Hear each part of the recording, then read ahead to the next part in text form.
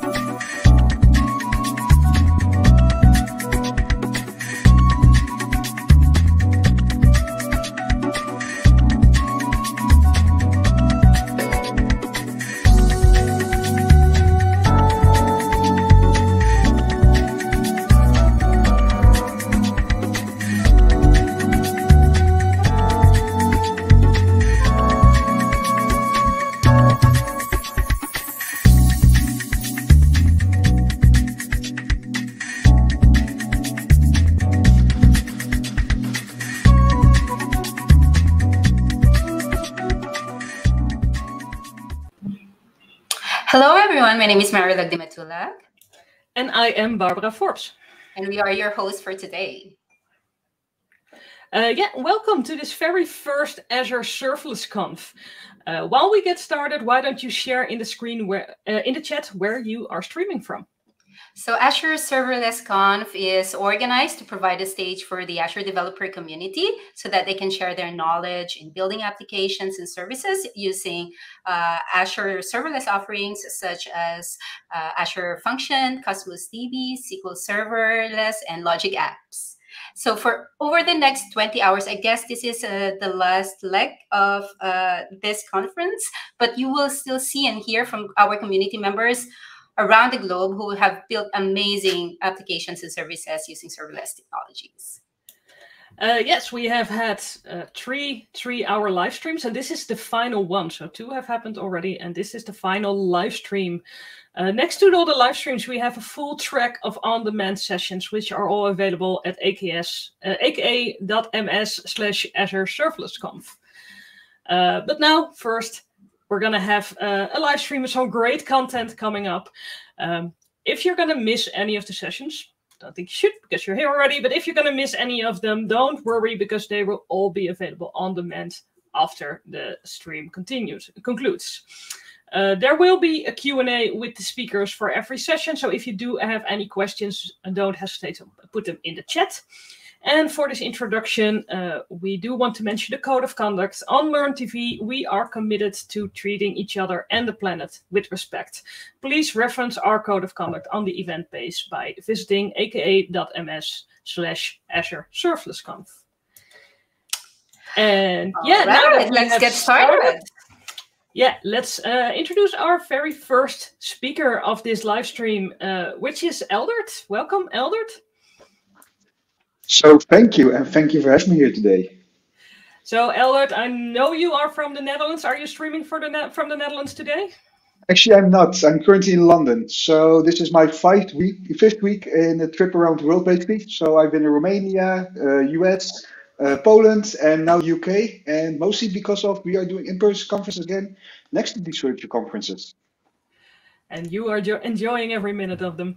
Definitely. All right, well, we can't wait for your session on the Azure integration platform building serverless applications. So take it away.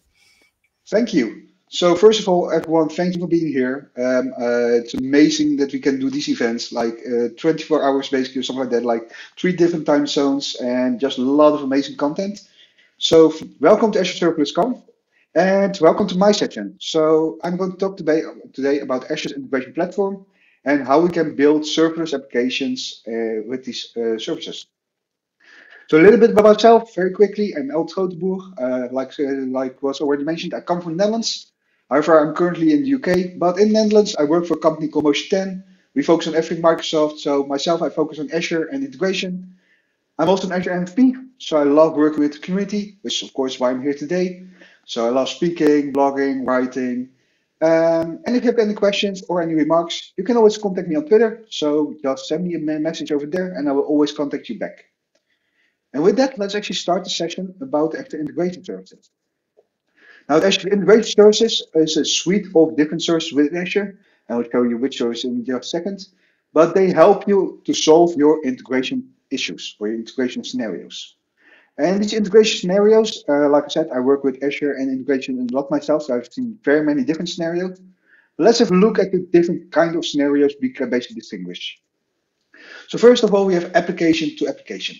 So we all know that we have a lot of applications normally in our landscape. We have ERPs, we have different kind of applications that we want to connect together, like our ERPs, our CRMs, our invoice systems, HR systems, you name it. Like there might be 20, 30, 100, 500, how many applications you have.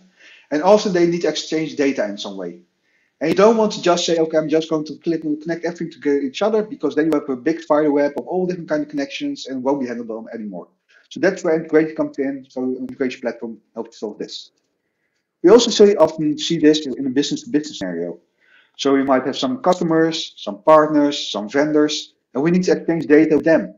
So once again, these are different systems communicating to each other, and we want to exchange the data and make sure that we actually do this in a secure way, in a way that is handleable. Like we want to be able to monitor this. We don't want to have the spaghetti connections with connection to everyone.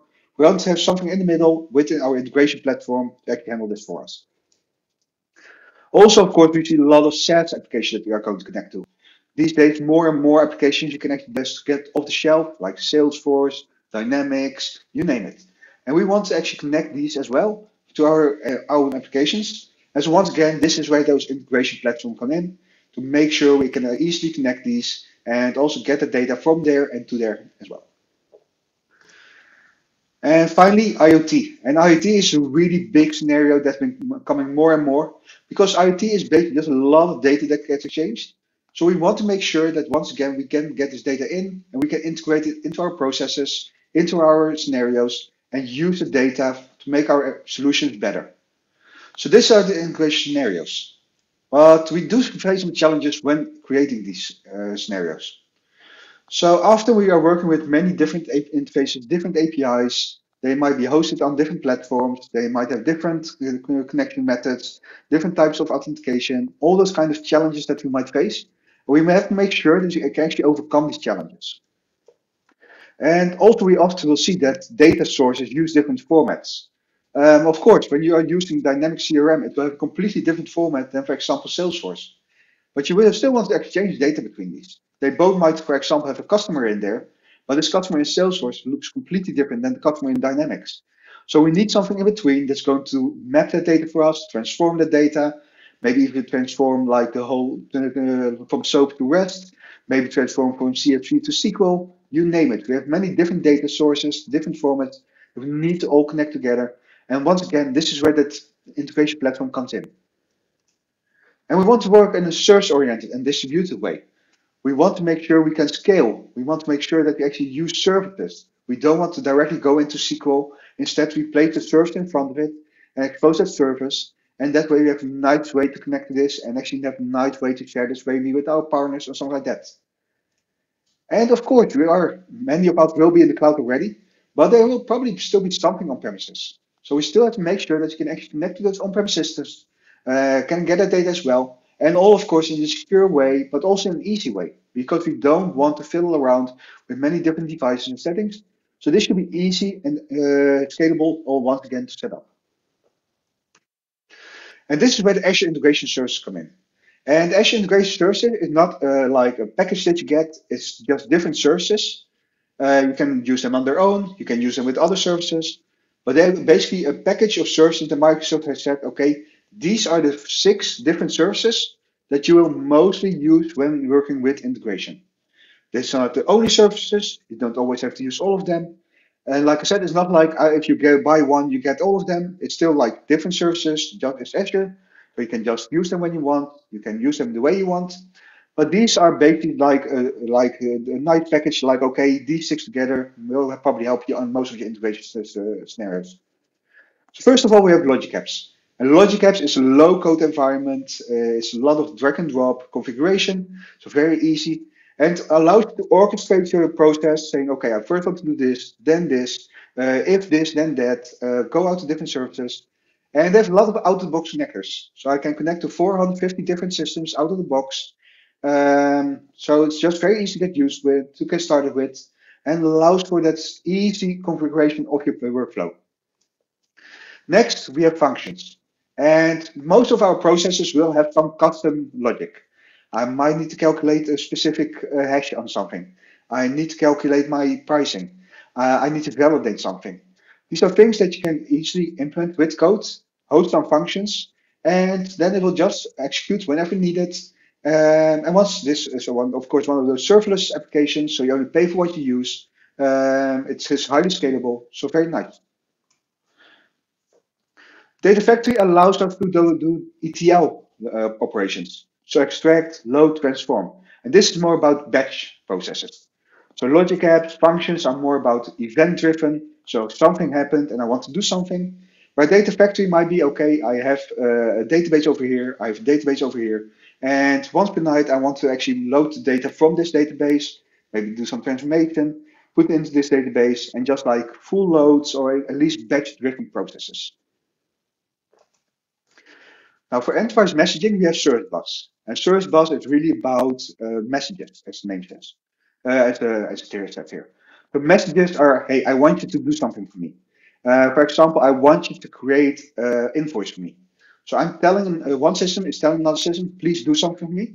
And of course, this is enterprise messaging. So this has to be make sure we process in the right order. We process all of the messages. We want to know when something goes wrong. So it's really about those valuable messages that we want to place into a service bus, and then we can place it into a queue or a topic. And the queue is just I place some messages in, and the receiver will get it out. The topic is I place a message in, and one or multiple receivers can get it out, depending on filters. And this allows me to have that queue in the middle that will decouple our systems in a secure and enterprise-ready way. Next up, we have Event Grid. And this is for events. So unlike messages, events are more about, hey, something happened and someone might be interested in this. I don't know who's interested. I don't know what you're going to do with this, but you might be interested. So I'm just going to put this out to EventGrid. And then the different subscribers have subscription on EventGrid, and EventGrid pushes it to all these different subscribers. And finally, we have API management. And API management allows us to expose our APIs in a secure way, in a controllable way. There's one endpoint for all our different partners. So all our APIs are exposed to API management. So there's one single entry point. We have one way of authentication, one way of authorization. While we have many different background services that might have many different locations where they're being hosted. They might be on premises, they might be in Azure, they might be in another cloud. They might be different technologies. I might be exposing functions, APIs. I might be exposing logic apps. I might be exposing a web app. I might be exposing an old SOAP service. The consumer doesn't really care about this. They just connect to API management with their own ways.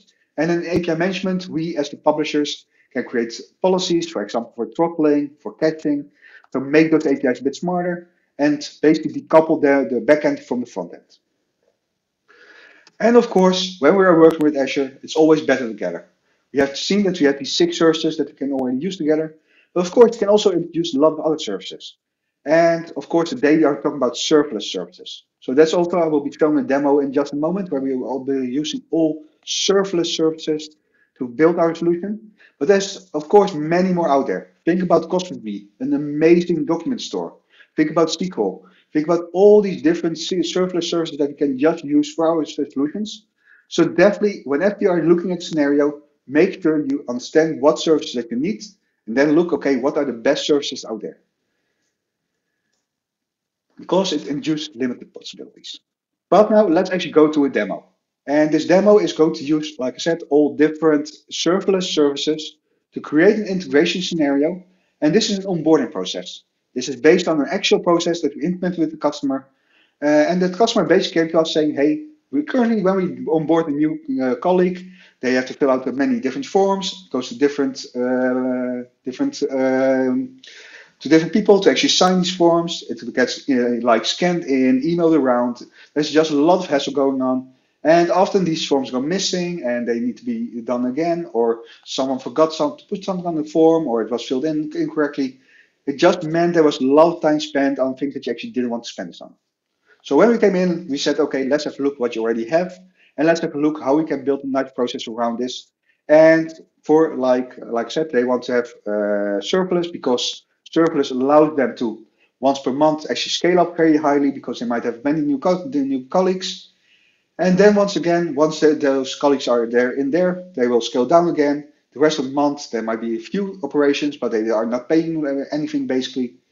And once the next months come in, they can scale up again. And once that is done, scale down again. So they only pay for what they're using, but they also know when they have a high load coming in, they can actually process this because all these serverless services will just scale up with them. So first of all, we saw that they already had SharePoint. So we're like, okay, SharePoint will be our place to actually store our data. I'm not saying this is the best place. I'm not saying this is the only place, but in this case, it made sense. They already had it. For them, it was easy to actually edit the data when needed. It was a nice interface for them. So we're like, okay, let's do this. However, they did want not to just work on SharePoint directly. We said they actually want to introduce Power Platform. So the Power Platform allows them to go onto their mobile devices, on their laptops, on the web, and have a nice interface to actually fill out the data without having to go to SharePoint itself. So once the data is in SharePoint, then our process actually starts. And in this case, you have a logic app, and this, of course, is one of those serverless services. So the logic app gets triggered by, hey, a new item has been created in SharePoint, and I'm going to start my process. And the first thing we are going to do is actually check, send out the email to our manager. So we'll check, okay, who's the manager, who has to sign for this. And then the manager will actually say, okay, this is actually the right data. It will approve, or of course, if they say, hey, this is not incorrect, then they can reject that data. Now, when it's rejected, another email will be sent. When it's approved, it will actually start the rest of the process. And in this case, we are going to write back to SharePoint, like, okay, it's approved. And then we are going to do some calls. Because, of course, in any company, You might want to have, for example, a telephone, you might want to have a laptop, you might get some licenses. And for them, they use some different systems for this. So first of all, they have Top Desk, and Top Desk allows them to say, okay, I need a laptop, I need a telephone, things like that. So we're going to call out to Top Desk, and they will do this via API management. And then Top Desk will come back, and actually I'm not calling out to Top Desk itself, I'm just using mocking for a service for this. But in real life, they actually called out Top Desk, created a ticket, and then that process started of actually acquiring that hardware. Also, this system, the data needs to be in HR today because that's their HR application. This makes sure people actually get money at the end of the month, so quite important. So we're also going to call out to HR today, but that's what we actually do via customer connector with logic apps. So this is one of the other options that they actually have. Once this is done, we are going to create a contract. The contract is going to be pushed onto a service bus because it has to be encrypted. And then we have a function that gets triggered off the service bus. So whenever a new contract comes on there, a function will spin up, it will actually encrypt the data, and then it will be placed into a storage account. Now on the storage account, we can have a nice trigger with event grid. This is all out of the box, so very nicely integrated. And the event grid will actually say, okay, I have a new message, I will get this message, put it into the same queue, but in the same service bus, but on a different queue. And then Logic App will actually come back, see that the message is there, and then we'll actually send out an email to our new colleague saying, hey, here's your contract, and welcome to the company. So let's go to my demo. So start over here. 1 second. Is it like this? And my demo is gone. Okay, so actually my Power App is gone. So instead of starting this up, because that might take a bit, I'm actually just going to go directly to SharePoint. So actually I started before my session, but apparently for some reason it's gone again. But no worries, like I said, Power Apps is just a front end for my SharePoint site. So instead of using the Power App, I'm just going to go over here and let's see. 1 second, so I'm not sure what's happening. Let me just refresh here. Of course, demos, like I ran this demo before my session, I went through everything was working. And of course now it's like, hey, let's do some. Okay, so once again, let's try this. Should be okay. There we go. And there we go. Empty name. So I will be the one that's going to start. I've got a lot of live demos, right? Everything that can go wrong will go wrong. So let's say we are starting next month in a few weeks. So let's go over here on a Monday. Okay. Here we go. My function, I'm going to be a technology lead. I'm just going back to my old current role. And I might want to have some materials. Where's my drop down?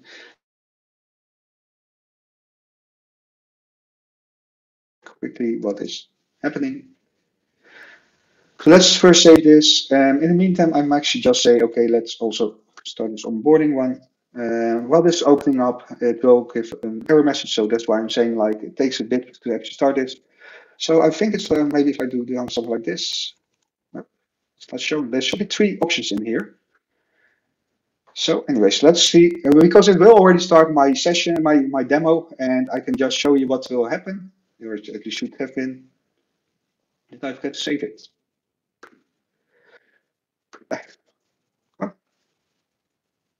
I thought I saved it, but okay, I will try once more. If this is not working, unfortunately, I still have from yesterday some data. Let me try it over here once more. So let's refresh this data. In the meanwhile, I will actually, there we go. So one more quick try, and otherwise I will just show you the data from yesterday. Like I said, it's always nice doing live demos because you know that everything will go wrong. So while this is loading, let me just show you in between over here the logic app that's going to start this. So like I said, I have logic app, and the logic app is actually going to start whenever I do it in my SharePoint environment, and it will be triggered by, hey, a new item is created. Okay, this is also slow. Sorry about this. Like I said, before my session, I actually ran through all of this. Everyone was not working nicely, but as we all know, there we go. So whenever an item is created in SharePoint, and this will be in that list that I just showed you, this will trigger. And as you can already see, this is all basically just configuration. Like I don't really need to code anything. And if I want to add a new item, a new action in here, I have a big list of different options. So I can do this all and then just drop this down. And what you will see, there's a lot of different services out there. Of course, there's Azure services out there, Microsoft services, but also like Adobe, there's Google in there, Amazon, like there's different services. So it's not just Azure. There's many different services that you can use here, and as you can see, I can just use these connectors. I could select one of them, and then I can just configure this to say, okay, what do you want to do? So like I said, I will send an approval email. I will check if it comes back as approved or not. So if it's approved, I will just go on. I will update the item. If it's rejected, I will stop the flow, and I will set it to rejected. It's going to call out to my API management. And here it will send some data to top desk. It will call out to my HR today, and I will already can see this is actually a custom connector. So I actually created this myself. I'm going to create HTML to PDF. I'm going to create an HTML file page, convert it to PDF, and this is one of those third-party connectors. So Himby, and I can just place that contract in there, and then I'm going to send it out to my source bus, and then I'm going to wait for it to come back. Parse the JSON, get the message, and finally send an email. Let's try. There we go. There it is. So let's try once more to say, okay, this is me. My starting dates. Once again, let's do next month. Function, tech lead.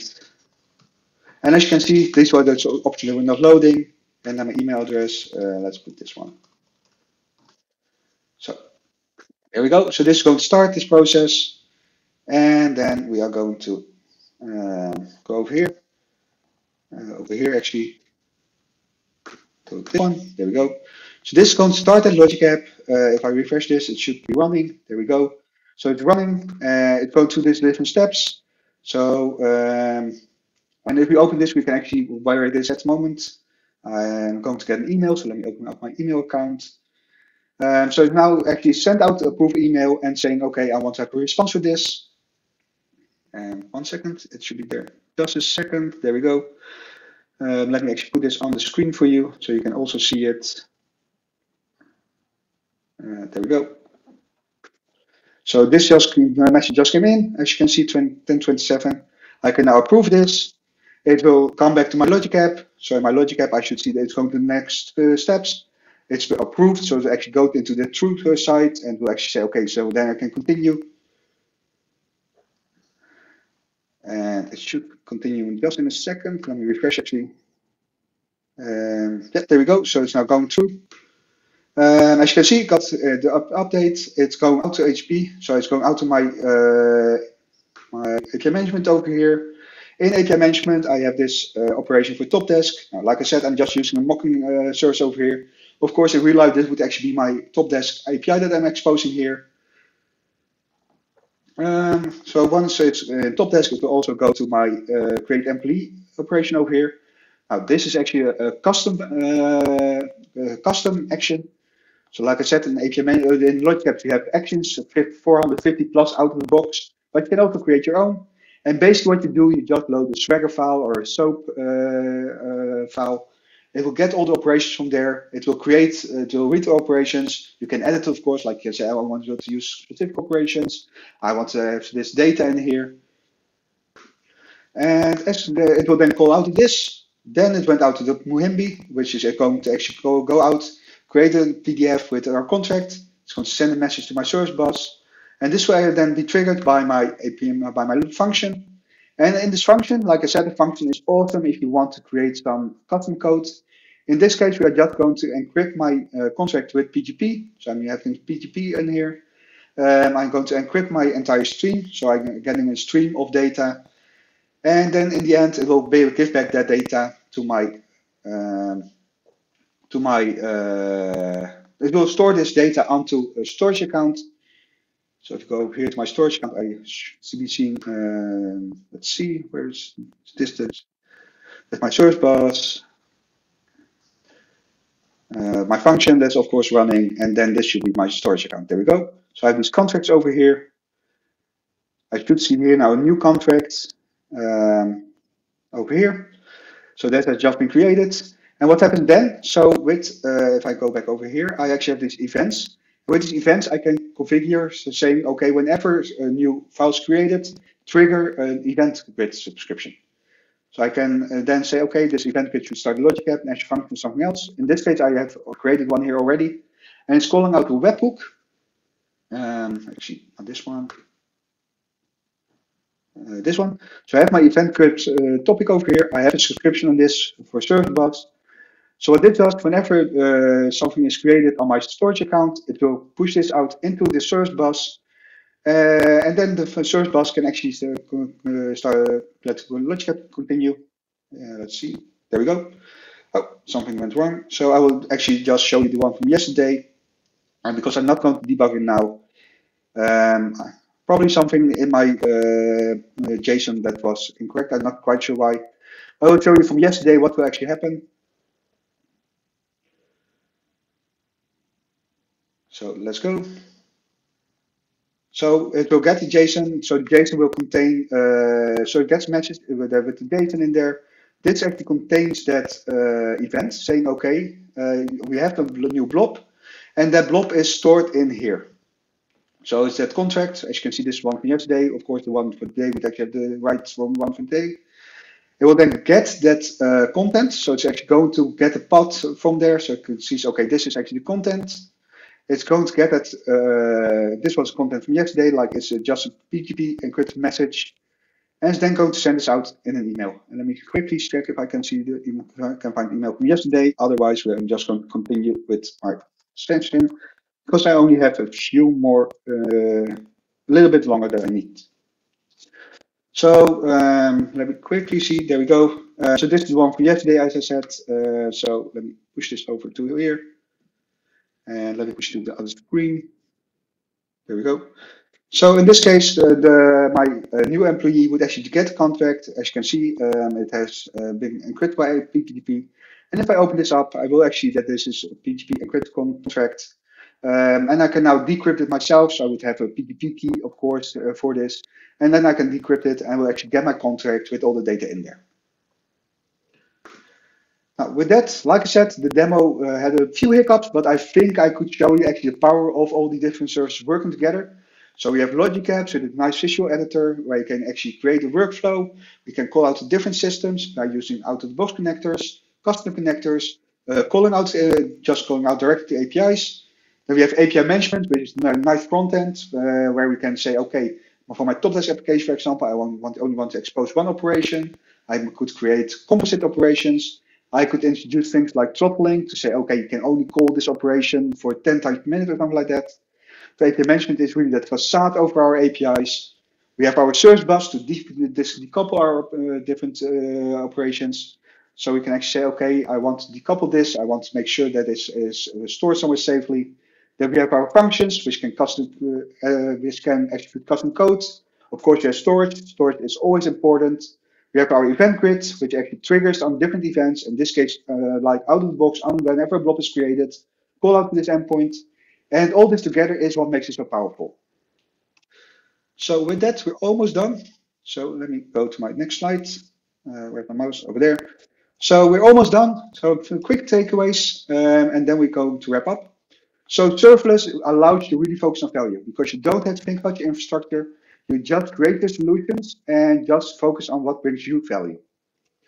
It's very cost efficient. Like I said, this process that I just showed you, it costs the actual customer, it costs about €1 per month because it only triggers when it's actually being used. And as long as there's nothing coming in, they don't actually pay anything.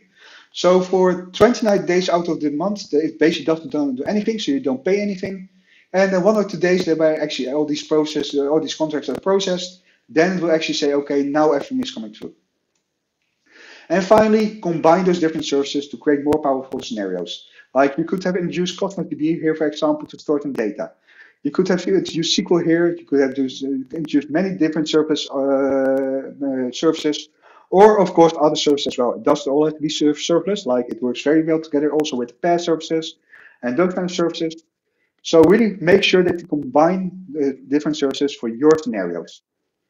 So with that, I would like to say thank you. I hope you enjoyed the session. 1 second, sorry. So I hope you enjoyed the session. Thank you for letting me be here. And I just want to make sure that I actually can see my moderators in just a second. If you have any more questions, please shoot me an email, shoot me a message on Twitter, contact me on LinkedIn, and enjoy the rest of this conference. All right, very cool, Elder. Great story. Thank you. We do have some questions.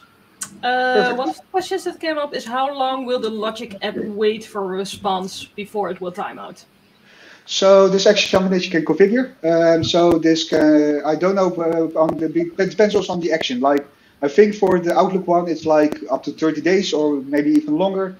But the Logic app will just continue waiting, and it can run for well, not indefinitely. There is the limit, but it's like half a year or something like that. And of course, by then, like if you don't have an approval within 180 days or 30 days or whatever, like by then you might actually want to escalate this instead. Yeah, that's a pretty long time. That gives a lot of options. And just one more from me personally. Have you already played around with the Visual Studio Code extension for Logic apps? Yes, how do you feel about that? Yes, I love Visual Studio Code, especially when you're working at like all the different servers have their extensions. And the Logic app extension is actually quite nice, so it allows you to actually create your app in Visual Studio Code. It allows you to debug them, it allows you to run them, and I'm really happy they made this change because it's now much easier to actually create those Logic apps and actually make sure they work as you expect them to. Okay, awesome. Well, thank you for those answers, and thank you for a great session. Yes, thank you, Eldert. And I just want to mention that Eldert has a lot of fans. So I can see from the comment section that there are a few that says, "Oh, Eldert is my idol." So that's pretty cool. All right, so I guess let's move on to our next speaker for today, Bjorn Peters. Yeah, he will be talking about Azure SQL database up and down on your demand. So take it away, Bjorn. Yeah, thank you. Hi all together. Thank you for hosting me or for having me here. I will talk to you about Azure SQL Database Serverless, or what is in the Azure SQL Database environment for you, and what is the most thing or the most best benefits on using serverless option. So let me start a little bit about me. I'm Bjorn Peters. I'm living here in Germany, northern Germany, near to Hamburg. I'm a senior consultant at the Kramer & Crew, you can say. I'm organizing the Azure Meetup here in Hamburg with monthly meeting. I'm doing volunteering, speaking, and to all those community activities here in Germany or Europe international due to the pandemic. I was awarded several times now for 5 years as an MVP for data platform. And in my free time, I father, husband, snowboarder, and so on. And you can read my blog posts, write me an email, or send me some direct mails, or follow me on the social media. So let me start with Azure SQL Database in general, and then I will go into the deep dive of what's around serverless and what you get for your money. So what do you need first? Every time you start with your application or what you want to do with storing data, you want to have a database, in this case, a SQL Server database. So you just want a database for your application.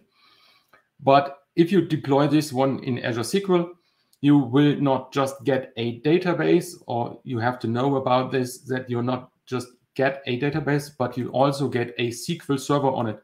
So you have to deploy a SQL Server before, and then you can attach your database or deploy your database in that server.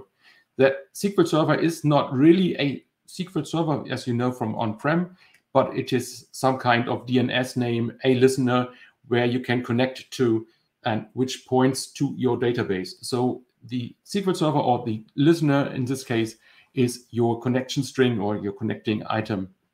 For example, you have a SQL Server serverless demo, for example, and your database might be named, as you can see in my demo later on. It might be Stack Overflow 2013. So starting with Azure SQL, what do you get if you want to, or if you are deploying a SQL Server or SQL Server database in Azure as a service? So most important thing is availability. What do you need to, or if you deploy your application and your databases within the cloud, you do this and you need, for example, a lot of availability, and how high is this, what is in that price I'm paying for this. So Microsoft guarantees you an uptime of 99.99%, which is already included in the deployed service or in your database. Also included is already a big backup and restore feature. You don't have to care about how to back up or when to back up your databases.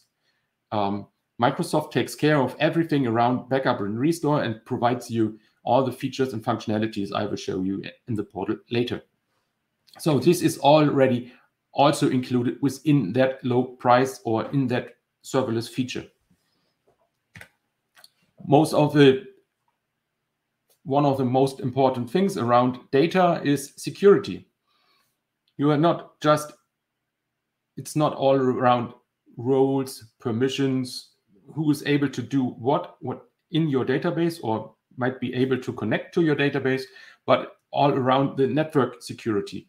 What is in there for advanced threat protection, virus defender, Microsoft Defender for databases in this case, or for SQL Server. Everything around this, as you can see here, the policemen are protecting something. In this case, they are protecting your data, your databases. This is already built in. Yeah, you deploy a Azure SQL Server or Azure SQL Server database, serverless or pre-provisioned, then this is already built in. So you don't have to care about, or you have to care about by defining a security matrix for your users, for your services, and gives them their roles and permissions, but all around the network security, monitoring, and so on is already built in, so you don't have to deploy additional services for this. And even one of those great features are also available in Azure SQL is the tuning feature. You can configure it by yourself, or you can use it in whatever way you want to use it. There is already implemented a feature called tuning or automatic tuning. It's based more on the data which are providing by the usage of your application. So if you have some indexes, or you should implement some indexes on your tables to get a better performance of your statements. And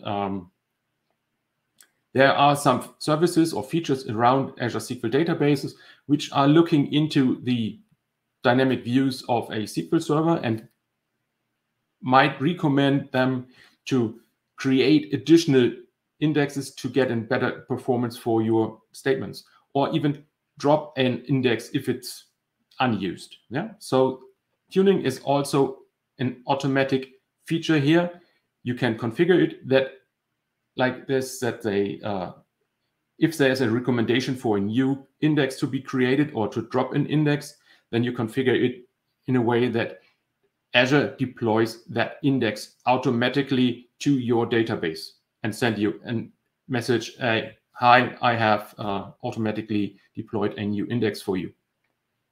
If that index doesn't fit your statements because of some more relevant data is provided, so new index statistics or something, you change your statements, then it might be that Azure automatically drops that index because they don't think it will really help your statements.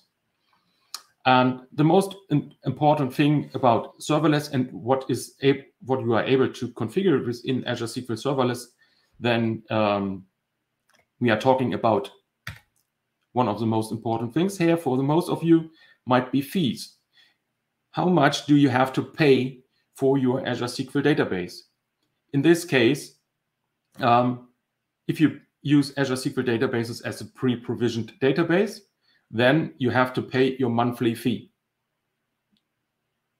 Depending on the storage or how much data you are putting in there and how many CPUs or how many compute power you have added to that database. For the serverless option, I will show you this in a moment in the portal. There is the option to auto scale and to resume, pause and resume your database. So with the serverless option or serverless deployment option, you can keep your fees low as possible, or as low as you need them, or whatever you choose for. Yeah. So I'm talking a lot about the Azure portal and what is in there. Let me show you this. It's all about Azure SQL Database, pausing and scaling, and how you have to use, or if you want to use that on your demand, or if you will go down and up if you need them. So let me show you. Let me switch to the Azure portal. I've provided, or I prepared some workload here. So as you can see here, in my resource group, Azure Serverless, I already provisioned a serverless demo server that is the SQL server. So as you can see here, it is named also SQL Server, but it is just a DNS name, a listener to your database. So under that serverless SQL Server, I had already deployed some databases, which you can see here. So this is the normal Azure portal, where you can see the resource group, the availability, where it is deployed, the subscription under which I deployed that one. And here you can see, for example, my server name. That is the DNS name, which I'm using for the SQL Server Management Studio or for Azure Data Studio to connect to that application, or using for the connection string in my application. And one of the most important things, if, for example, I'm here in my demo, and that is one of those security features around Azure SQL databases, it is already included a small firewall, like network security group and so on. Actually, I'm connecting from my local PC via SQL Server Management Studio to that database, and I have to open up that client IP that is provisioned here, provided here, and I can just click on the Add Client IP, which then connects to my, that opens up the port in the firewall to be that I'm able to be connect to the database. So in the overview of my SQL Server here, you can see also that I have that provided databases here, Azure SQL Serverless, and the already known Stack Overflow 2013. And you can see here the paused status, and it is deployed in a general purpose serverless Gen 5 with 4 vCores. And I can show you how to configure this later on, or I will show you this in a minute. So actually, I clicked on the configuration or the item Stack Overflow 2013, which is the database. Here we also can see the server name as a connection string, and Microsoft provides us here also the opportunity to directly pick up a connection string for ADO.NET, JDBC, ODBC, PHP, and Go. So you just have to copy that connection string, paste it into your application, and the application will be able to connect to that database. That is one of the great features here, which is helping you a lot. Then we can see here, we have the pricing tier, and we have here some kind of monitoring. Yeah, data, it's red here. I have provided 32 gigabit of storage, but I'm just up to the, I'm short of storage. So the Stack Overflow is a little bit too high for it, or too big for that. If I change the metrics here, you can see a small window. I can click on that, and then I will show you what is happening here. So I have some workload provided for that database, and you can see here during the last 24 hours, there were some time where it's up and running, or my application is connecting to that database. And we have some times of idle time here, earliest from this night to right now. This is also why the status of the database is actually paused. So in the serverless, Azure SQL Serverless deployment, I am able to set a timeout, which after which is ended, they shut down my database and I don't have to pay any more for that compute power. So that is one of the big benefits of serverless. And I will show you how to configure this. So I will show you later if I'm executing my statements again, it will start up the database. The first connection the first connection will take a little bit longer than expected, or than it is on the second try or the third try, but that's because they have to redeploy or reattach your database to the compute power. So if I'm going back to my database, then we have here the pricing tier, which is actually general purpose.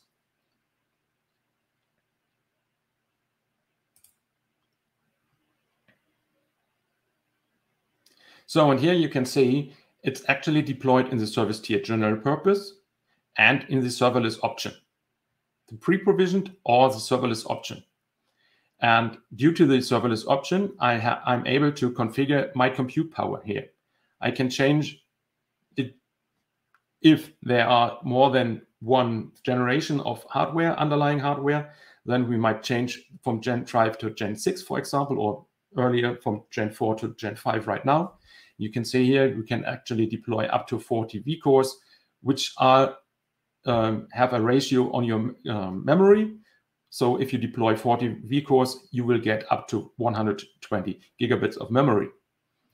If I want to change this, you can see here that is actually the only option how to use this, Gen 5. So here we have two sliders which are able to, or where I'm able to configure my max vCores and min vCores.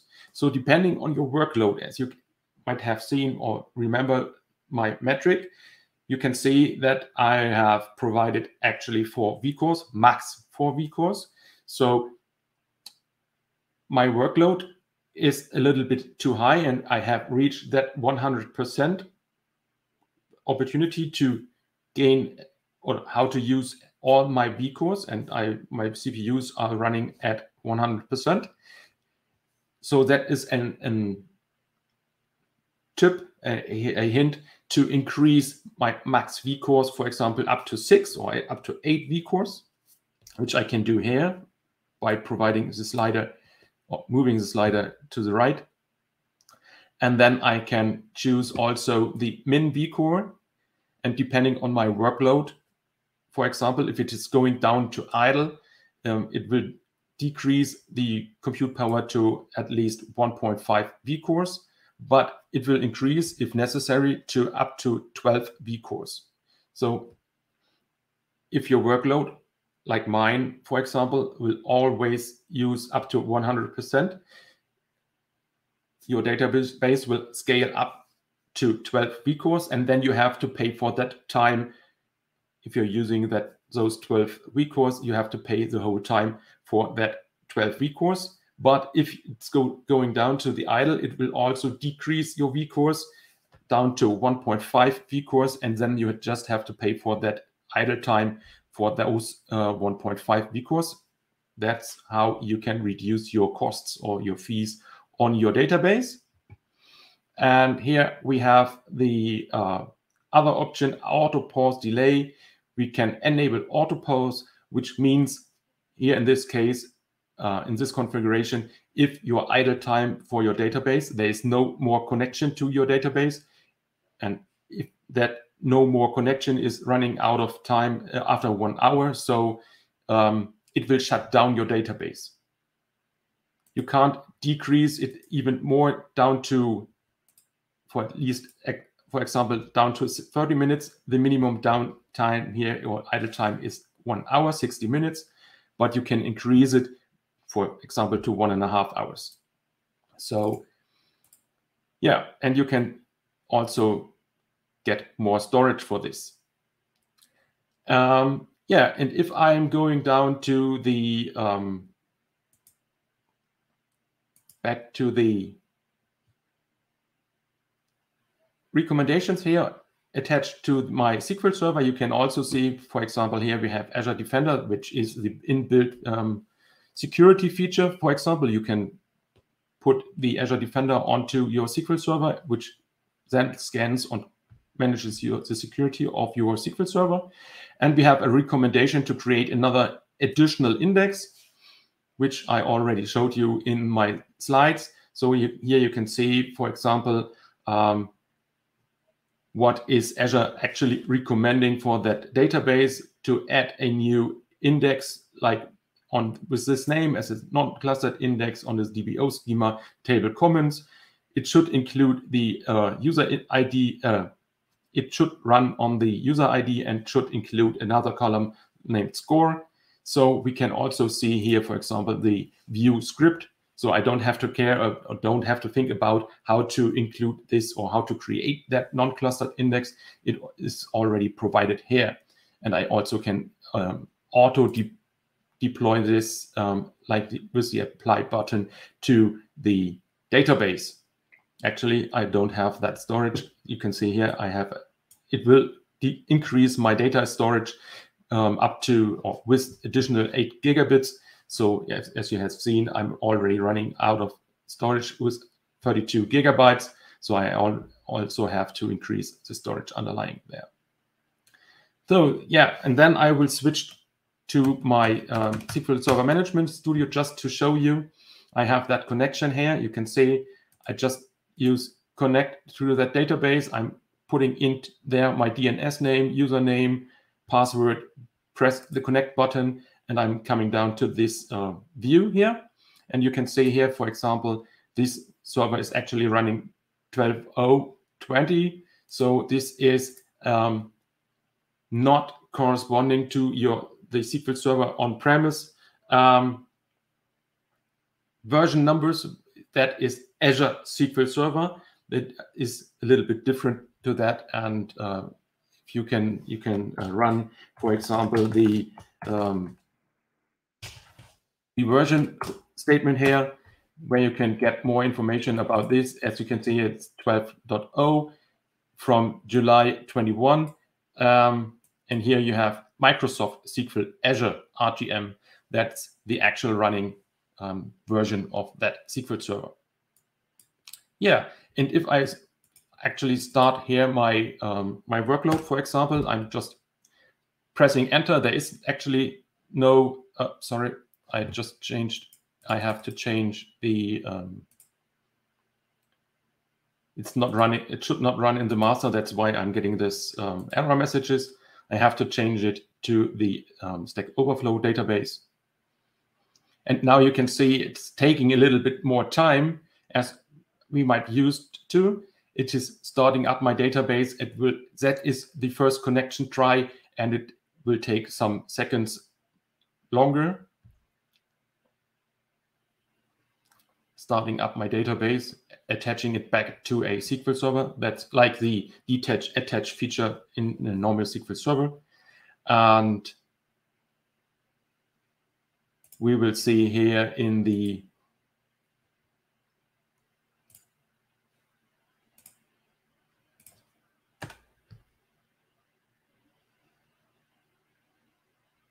that it will start up, or that the status will be changed in a few seconds, or it should be changed in a few seconds. Yeah, here you can see it's online. And then if I switch back to the Management Studio, it has changed and I can run my workload again. So without any message, you can see beginning execution loop, and then my workload will be executed. So I'm running out of time. I have just to give you the inclusion of this. I think this is a awesome feature or awesome service, how to deploy that service features with high availability already included, with backups already included, tuning, security, auto pause, auto scale, and that based on a monthly low fee. So you are able to configure how many CPUs, how many workload you have, when to shut your database down. For example, if you have an application which is just used during the night or during the day, then it can be paused during the other hours, non-working hours. So let me say, yeah, it's great. Use it, give it a try, and just pay for your usage, not for the whole month, for example, in this case. Do we have any questions? Hi, thank you very much, Bjorn. We actually have a couple of questions from the audience. So one of them coming from Fuels Enable. And what is a good way to implement data retention in SQL Server, like delete all rows older than X days? Is there something built in, or do I have a scheduled stored proc? That should be handled by the application.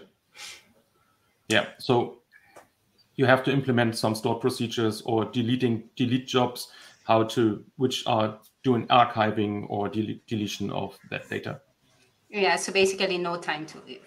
All right, and then we have another one coming from Mike Rees. How long does it take for DB to restart, and what are the ramifications for developers when hitting an inactive serverless database? As I just showed you, depending on the deployment and how big is your data, as I already said, it's some kind of attach method on your SQL Server. If your database is slow, it might just take 5 seconds or 10 seconds for the first connection. But if it is, for example, a 4 terabyte database, which might take some more time to reattach, then it might be up to 30 seconds, 40 seconds, like something like this. All right, that's good to know, so that developers can actually handle this transition. All right, thank you very much. Thank you very much for joining us today. And for now, we have some videos for you. Yeah, we have some content coming up.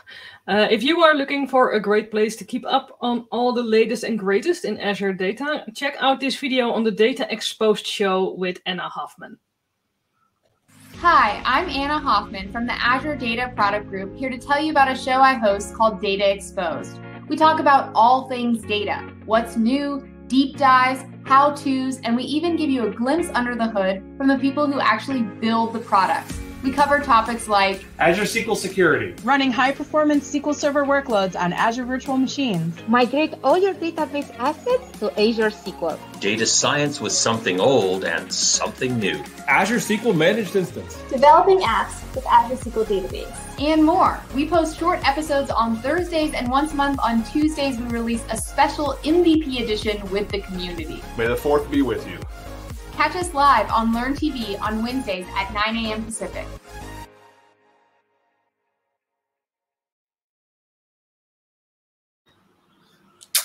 Yeah, that looked great. Like a lot of fun, but yeah, let's now move on to our very next speaker. Ricard O, welcome to the show. How are you? Hello. Thank you. I'm great. How are you? I'm good, and I see you are joining us from Sweden. That's correct. You are from Sweden, so I assume you might be joining us from there as well. Yeah. From the middle of Sweden, a town called Örebro. Well, great. Yeah. And I see you have a session coming up on Azure troubleshooting with Azure Monitor, and we're very excited about this one. So without further ado, take it away. Thank you. So welcome to this session. Become an Azure troubleshoot rockstar with Azure Monitor, hopefully.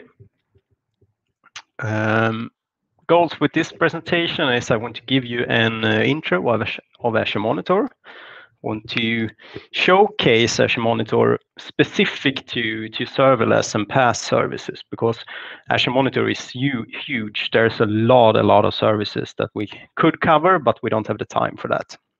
And I also want to motivate you to start using Monitor, to start using Azure Monitor, because I think it's a great tool to use. And since I've worked quite a lot with this service or services, I also want to give you some learnings that I have encountered during the years. A little bit about me. I'm a cloud solution architect in my own company. I've worked with Azure for about 10 years. I really promote sort of PaaS and serverless services. I'm a big fan of monitoring and a big fan of application insights and Azure Monitor and all that. I also organize a .NET user group together with a few friends in Örebro. And I'm also a lover of Azure and also Legos, as you might see behind me here. So why should you even do monitoring?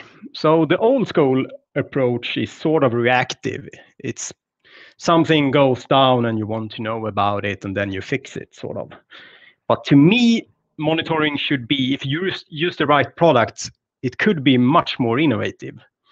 You could actually see into the future, sort of analyzing trends about what is happening right now, and in a day or 2 or 2 hours, what will happen then? And then you could be alerted about that and sort of fix the problem beforehand. So you should use monitoring to solve issues before they even appear. And you should also use monitoring in your non-prod or dev or test or QA environments, because then you would probably find issues faster before you even deliver them to production. And of course, from a serverless perspective, you can learn how your app behaves and scales from monitoring, from metrics and logs, and that could lower your costs in Azure. You could also find security breaches and take data-driven decisions, no matter if it's business decisions or technical decisions. But in the end, it's to make your customers happy. I mean, your system should be up, and the SLA of your system should be many nines. So there's a lot of different services in Azure. One question I often get is, what about Azure Security Center and Azure Sentinel and Azure Monitor? And they, in turn, have a lot of sort of services underneath them. So Security Center is a security management system. You can do threat analysis with Azure Defender, which is a part of Azure Security Center. It provides security recommendations of the configuration of your services. For example, you should only allow HTTPS. Then you have a Azure policy that helps you sort of check that on your applications. And it also helps you know that you're compliant to certain certifications and all that. And Sentinel, on the other hand, that's a CM system. It's a well, CM stands for Security Information Event Management System. And that's sort of to detect and analyze security threats. And Azure Monitor, that's more operations monitoring, sort of looking at logs and metrics and sort of getting to know your application.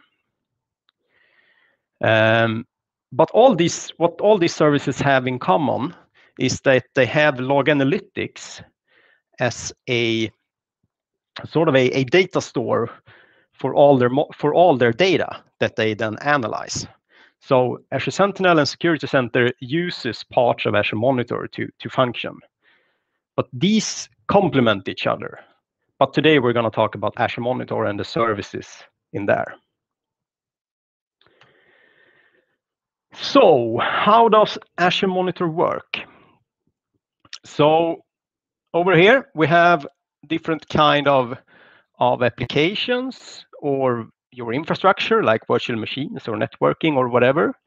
We have your Azure platform, and you can even have custom sources that sort of sends data to either a metrics database or a logs database. This is sort of the data store then that all these resources send data to. And then you use a bunch of tools to analyze, to get insights of this data, to visualize it, to understand it better. You can go super deep and analyze it using the Metrics Explorer or Log Analytics or Azure Monitor Logs. You can respond on this data. You can configure alerts that when this happens, I want to do that. And you can auto-scale depending on this metric data. And you can also send this data to other monitoring platforms if you wanted to.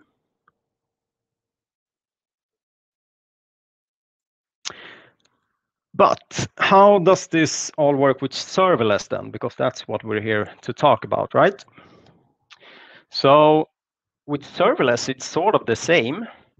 Let's say we have an Azure function. It could send its data to application insights, and application insights using logs as its data store. Functions also could also send logs and metrics directly to these. And it's sort of the same for logic apps and Cosmos and storage and SQL. You just set up your diagnostic settings or onboard using an SDK, for example, for application insights, and then it will start sending data to the data stores, and then you use all these tools to get insights and visualize and think about your monitoring data.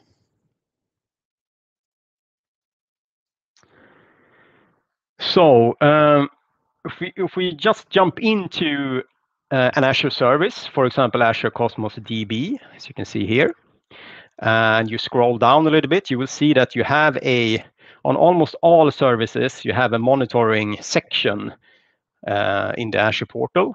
And here you can provision alerts, look at metrics, logs, set up the diagnostic settings for your logs. And you can also look at workbooks, which we will talk about in a little bit. So that's how you set it up. So I want to jump to the Azure portal and just show you what it looks like if you enter the Azure Monitor blade in the portal. So here I am in the portal and I click Monitor. In the left pane here, I'm presented with all the different monitoring services and settings there is for Azure Monitor. It sort of aggregates all the different services that exists. Here we have the activity log, which it's the audit log for Azure that's saved in Azure Monitor. You can configure alerts, which we'll have a look at later. Metrics are saved usually up to 93 days for free for most resources in Azure automatically. Logs, you have to configure your diagnostic settings to start sending logs there, and you will pay for the ingestion and storage for that. You can also see sort of the resource provider health of different services here. And you can use sort of interactive reports called workbooks, which we will look at in a little bit also. And here we come down to the insights, which are more specific insights for each service in Azure. So here we have application. This is application insights. We would use this one later also. We have storage accounts. And these are sort of specialized workbooks that show you different kind of metrics from this one in a user-friendly way so you can troubleshoot faster. And there's container insights and network insights, SQL insights, Azure Cosmos DB insights. As you can see here, there's a lot of different stuff. And down here on settings, you can actually set up at scale all your monitoring settings. And you can also do this from policy, for example. So that's an overview of Azure Monitor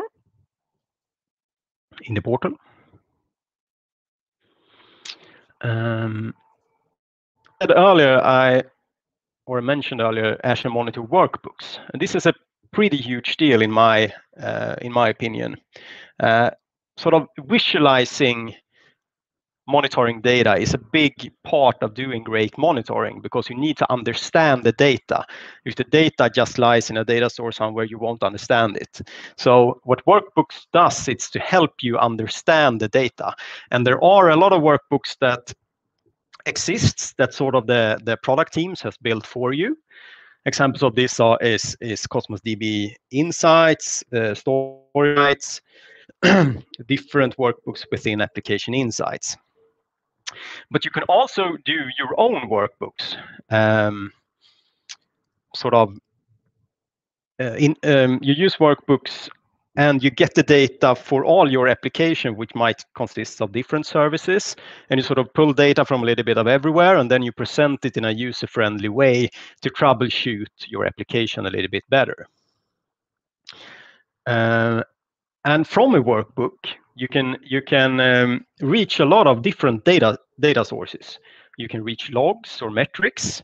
You can reach resource graph data, change analysis. You can have JSON, just your own JSON. You can do HTTP calls. You can talk to ARM. You can see the health. And this sort of means that you can almost build a little bit of your own Azure portal, but for your application. And I also have a lot of customers that sort of send data to Log Analytics from their own custom sources, and then they present business data in the workbook to sort of see what's going on with the application, and, for example, how many sales are we doing, or whatever. And there's a gallery for this that you can check out also. And now I want to demo a serverless application that I built. It's called Is That Rickard?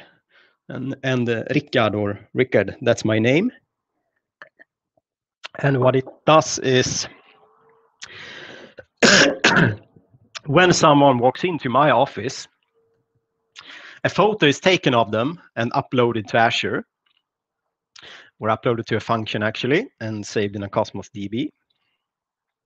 It then does face recognition on that image, and then it tells us if it's Rickard or not. So this is a picture when I walk into my office, and is this Rickard? Yes, it is, and it's posted to Teams by a logic app that sort of says, yeah, Rickard has just entered the office. And if Santa Claus goes into my office, Teams will tell me, sort of, alert, someone else than Rickard just entered the office. And as you can see, Santa also loves Azure App Platform, so that's great. So this is the architecture of the application. Someone walks into the office, photo is taken, that is uploaded to a function app. History audits is saved to a Cosmos DB. It then writes to a queue, and another function sort of reads this queue and picks it up, and then sends the image or the information about the image to cognitive services that does face recognition, and then posts the result to Logic Apps. And Logic Apps then has great integration with Teams, so I chose to do it that way. So that seems to work fine, right? But something is wrong. The application isn't working that great, and we're getting some alerts. So let's jump into the portal and have a look. So we go to alerts here, and we can see there, okay, we actually have an error here. And we can see that it's an alert of severity error here. Alerts can have 5 different severities and 3 different states. So let's look in here. and we can see that, okay, we have a error here, and the affected resources is application insights, which is my functions are attached to. If we then go here and have a look at availability, we can see that I have a bunch of availability tests that sort of tests my functions and the whole sort of chain of calls. And we can see that here we had everything went great here until like 50 minutes ago, and then everything went wrong here. So that's a shame. So that's not good. So we can also jump to a workbook here and have a look. That's the SLA report. This is a pretty new functionality in Application Insights, which sort of shows me the SLA I had for the last hour. So as you can see here, my overall availability for the last hour was 23%, and that's under target because I have a couple of nines as target. And so this one I could use to sort of see how my application has been doing for the latest time. But let's jump back and have a look at the application map. An application map is a great feature. It gives you an overall look on how your application is doing and all the parts of your application. So here we can see that this is my function that my camera calls, and this is the function that that reads from this queue. So this one puts something on the queue, and this one reads it and sends it to logic apps and to cognitive services to do the face recognition. But as we can see here, we have 100% fails when it comes to calls here. So let's take a look at this one. And we can see here that we are getting a 401 HTTP status code here. And that means not authorized. So let's click investigate failures here. And we are seeing here that, okay, we have had a lot of failures here. Boom, boom, boom.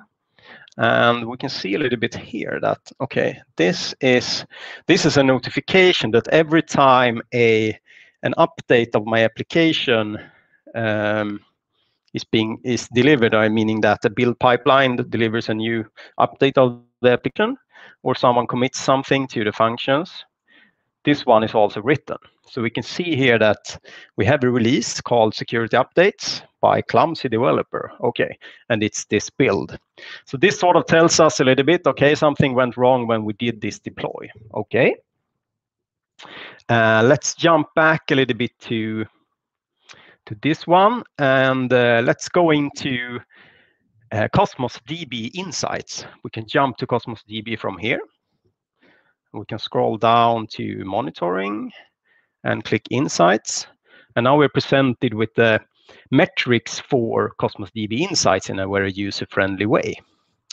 And everything sort of seems fine here, but all of a sudden we're not receiving any calls anymore at about 11:30 today. Okay. Since we have a 401, I'm thinking a little bit, okay, did we change some keys or authorization stuff or something like that? Did we maybe rotate our keys in the Cosmos DB? Doesn't seem that we did that. Otherwise, we would have some info here. Is our Cosmos DB available? Yeah, it's available 100%. So now I sort of want to know, okay, I did my deploy, and what changed in Azure when I did my deploy? And then there is a great service called Application Change Analysis that we can have a look at. So what we do here, we want to look at the last hour, and we want to check our resource group called Is That Record?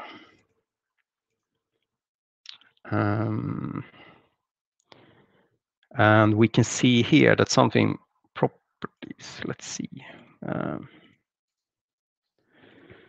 What happened here? You can see that someone, I was expecting to see some configuration change here actually. Yeah, here we can see that someone actually went in and changed the configuration or connection string for my document DB, meaning my Cosmos DB then. And okay, what was that? Okay, I can see. So okay, someone changed the account key in the deploy for my Cosmos DB. So that's probably why my function can't connect to the Cosmos DB. So I know sort of that's probably the reason for why I got an alert and the availability tests failed. And I can also see here that, okay, the one who did this deploy was actually a clumsy developer, a member of my team. So that sort of showcased application insights, Cosmos DB insights a little bit, change analysis, and Azure alerts.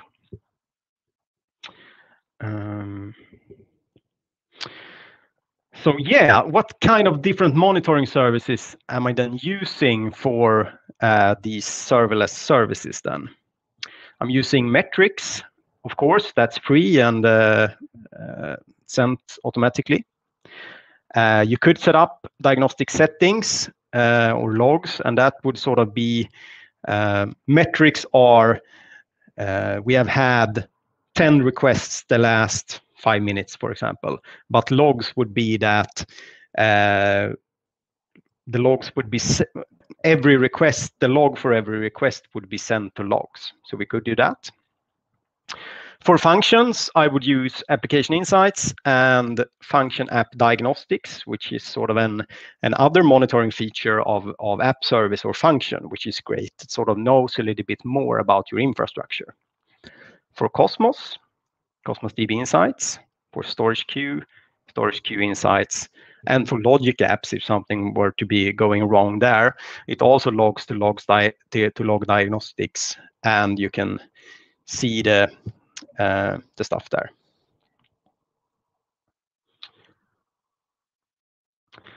So yeah, and some other services that I'm using is of course Azure Security Center to see that my application is configured correctly. I'm using, of course, developer-friendly tooling like Portal and dashboards, as you saw. I could also use Visual Studio to view the application insights data, for example. And as you saw, I'm using Azure Alerts. And I could also send these alerts to an Azure mobile app if I wanted to, a Teams channel, or actually do automated healing if I felt like it, and triggering off some logic app or some other function to sort of mitigate the error. So Cosmos DB insights. As I told you, you saw the workbook, sort of showing metrics in a user-friendly way for your Cosmos DB. You can enter it through the Azure Monitor blade if you want to, and there you would get sort of a view at scale of all your Cosmos DBs and how they're doing, sort of an aggregated view of that. Or you could jump into the Cosmos DB resource itself and click Insights, and there you have all the data. And I'm a little bit out of time, as I can see here. So I jump to learnings. So doing monitoring, it's really important to get your whole organization the right mindset. You need to work on the culture. Everybody needs access to the monitoring data. Really important. Everyone needs to care about your application. Everybody needs to sort of see the monitoring data to feel that they're a part of it. Monitor your monitoring costs. That's really important because it can get expensive. And there's actually a way to monitor your log analytics account in Azure Monitor, so you can set alerts and all that for that. Monitor all your environments, as I said. Then you learn how you should monitor your application before prod, and you try it out. You build it, you run it, you monitor it. Yes. You should, if you build an application, you should be the one that's responsible for running it. And if your organization doesn't allow that, work on the mindset or culture of it. View your monitoring dashboards like workbooks and the portal dashboards every morning meeting, sort of your stand-ups or something like that, to get everyone involved. No matter if it's serverless applications or not, it's really important that people understand the monitoring of the application. App map and workbooks are great to get a visualization of your data and also understanding your application, of course. Access model. You need to think about the access model for your data, and you need to think about what you monitor or what you log, so everybody can get access to the monitoring data, so it's not sensitive information.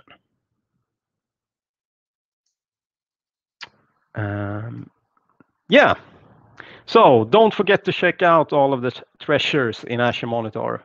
Your customers will thank you. You will get higher SLAs, fewer incidents, and all that. And it's fun if you do it the right way. Okay, that's it for me. Any questions? Really great story, and we got some compliments in the chat on that application that you built. That's a fun application. And it's always good to know that Santa is not in your office. Yeah, exactly. And that is a real fun one. I'm wondering if you have you had something like that in I want to say in real life, but you know what I mean, in an office situation, so in the field. Have you mean if seen that you can use Azure Monitor for these kind of applications? Have you seen that you could solve some issues because of that? You mean just in general, not just in my demo application? You mean? Yeah. So I've worked with customers for maybe 5 years to implement Azure Monitor, and I mean, once they start to learn it and understand it, they sort of love it, because you do get great insights, and Azure Monitor really understands Azure and understands how PaaS and serverless resources work. And it's super easy to instrument them also with Azure Monitor, since it's sort of built into the portal. If you're using other monitoring tools, that's a bit, well, it's maybe easy for virtual machines, but when you sort of get up in the stack, they are more and more closed off, and it's harder to sort of get the insights that you want to have. And that's why I always recommend Azure Monitor for my customers if they are in Azure. So Yeah, and I agree that Monitor is great as a tool, but it can be a bit overwhelming, because it's like everywhere, and then you have the dashboard, and then you have Kusto language. What would you recommend if someone's listening and thinking, well, I want to learn about Azure Monitor, I want to get started? What would you say is a good starting point? Yeah, so there are I would sort of start with, okay, I have an Azure function and I want to monitor that. I would start with that and sort of go to the function documentation, and there you would see how to use application insights, for example, together with Azure Monitor, and how you would send logs there and use that functionality. So it's really big, but just instrumenting one service and starting from there, it's really easy. I mean, you set up application insights with Azure Functions in like 2 seconds, and it's just 5 clicks, and then you're there, and then you can start using the application map and the performance insights and all that I showed off. So it's really easy. Yeah, that's a great tip. Great advice. So thank you for this great session, great demo. It was a really fun time to look at it, and thank you. Great. Thank you. Thank you. And now let's call our next speaker, Jan Henrik Damashka. one of my favorite tools in Cosmos DB, in Azure. So he's going to be talking about serverless web applications with GraphQL, Cosmos DB, and Azure Function. So Right. I'm very excited for this. Take it away, Jan and Vic. Yeah, thank you.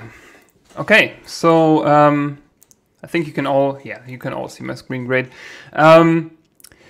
Yeah, we are going to talk about serverless applications today, and this talk specifically focuses on serverless web applications with GraphQL, Cosmos DB, Azure Functions, and a lot more Azure services. So mainly focusing on Azure services that are serverless.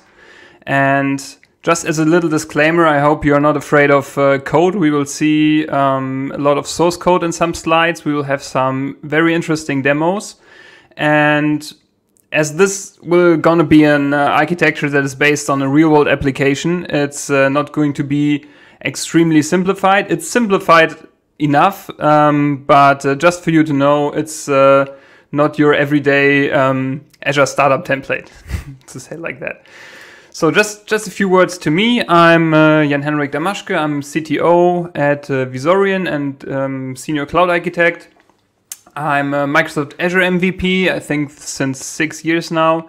And you can reach out to me at Twitter at my handle that is on the slide. You can, of course, add me at LinkedIn, and you can read my blog posts and the ones that some colleagues of mine and some people from the community write at itinsights.org. I can just recommend to take a look at that. So let's start. So why at all do we talk about serverless? What has been the journey in the past, and why are we talking about serverless, especially for web applications? So the first thing that comes to my mind is, of course, scalability. So with scalability, what that actually means is that you have the choice to scale. So many services scale out automatically for you. They scale out by time or by user count or by requests or something like that.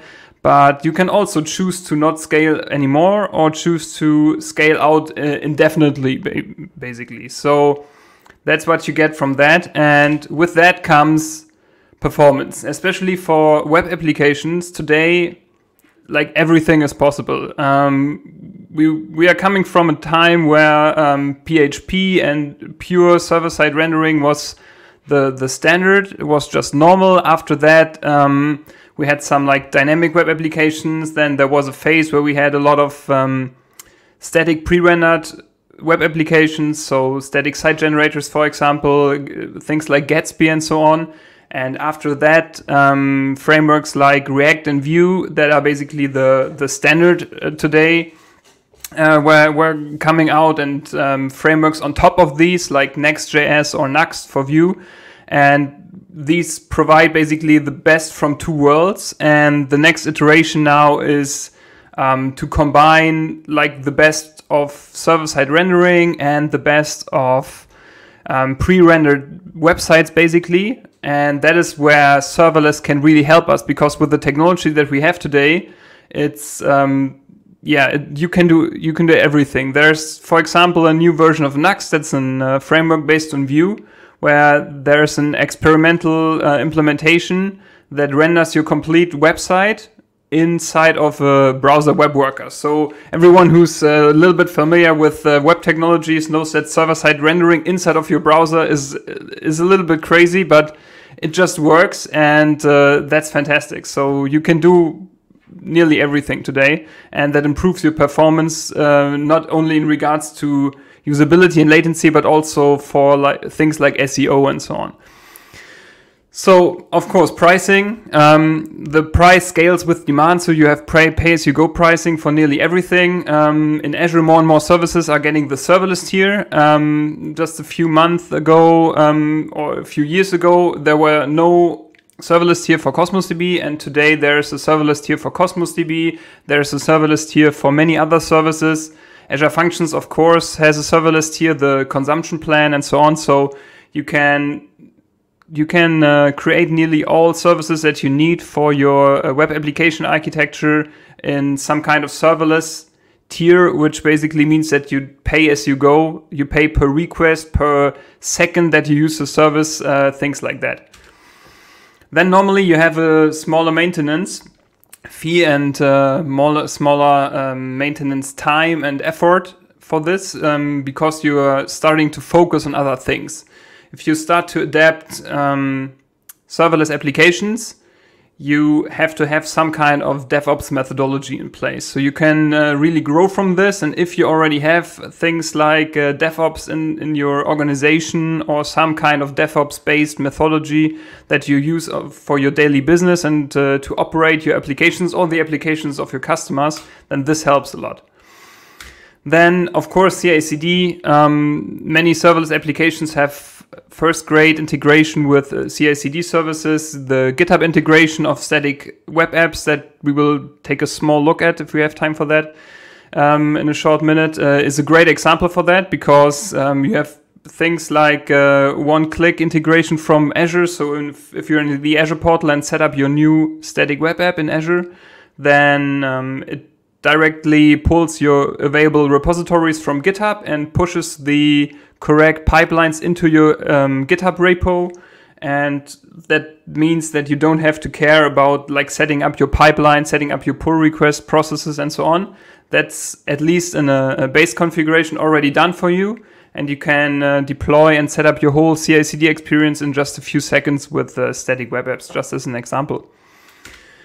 The other thing that I like a lot about serverless is the developer experience. So the separation and decoupling of services helps a lot with debugging and troubleshooting. So you can troubleshoot much more targeted, and you can also do much more focused debugging. And of course you have the choice of language, because if you have different people that come from different backgrounds, with some people that use C# and some people that use JavaScript or TypeScript and things like that. In the classic app development world or application development, you would have to focus on one language only. But if you have decoupled microservices, you can choose either the language that is best for the task or the language that is that your developers are most familiar with. And that is something that is really helping with developer experience, because you don't have to learn something new every day. And the last but not least point is security. And I wrote it last in this list because it's extremely important, but it's something we cannot focus too deeply on today. We can just take a look at some implementations and something you have to consider if you're thinking about security. But basically, DevSecOps, integrating security services into your pipeline is extremely essential. So things like Key Vault, Azure App Service, Managed Identities, there's a lot of stuff inside of Azure. We've already seen the Security Center and all the information that is provided by that. So there's a lot of stuff going on with that. So I already mentioned static web apps. Static web apps is a relatively new service in Azure that integrates with your serverless web applications. That is a great start to host your web applications, and it has a lot of very interesting features. So there's basically a reverse proxy, which means that if you're connecting to a static web app, every request that you make is going through the static web app service first and is then evaluated based on your configuration. That means you don't have to care about routing anymore. So if you want to redirect a specific route in your web application, you can just put that in a config file, and static web apps takes care of that. If you have a route, and that's really interesting, if you have a specific route that is not allowed for a specific group of users, you can just write that in a config file, and static web apps will take care of that. So you have authentication, authorization, and the whole routing thing as a platform service, basically, where you only have to configure a JSON file, and that's it, basically. We will take a look at the config file. I hope we have enough time. I will hurry up a little bit. Then we have an integrated CDN, some caching optimizations. I already talked about the GitHub integration. That is really great. You have free SSL certificates coming with the service. You have a free tier. Everything that we are talking about right now is completely free for everyone. So you can just set up a static web app, and all this, including the SSL certificate for your custom domain, is included. And you have integrated authentication. That means that you inside of the service can just define roles for yourself, for example, like administrator, moderator, whatever, and assign that to specific users coming from different services. So you can invite your colleague with a specific email or with a GitHub handle or something and assign a specific role to him. And if he accepts the invitation, he just has that role and you don't have to care about anything. Not about authentication, authorization, OpenID Connect. That's all out of scope if you don't want to handle any of that.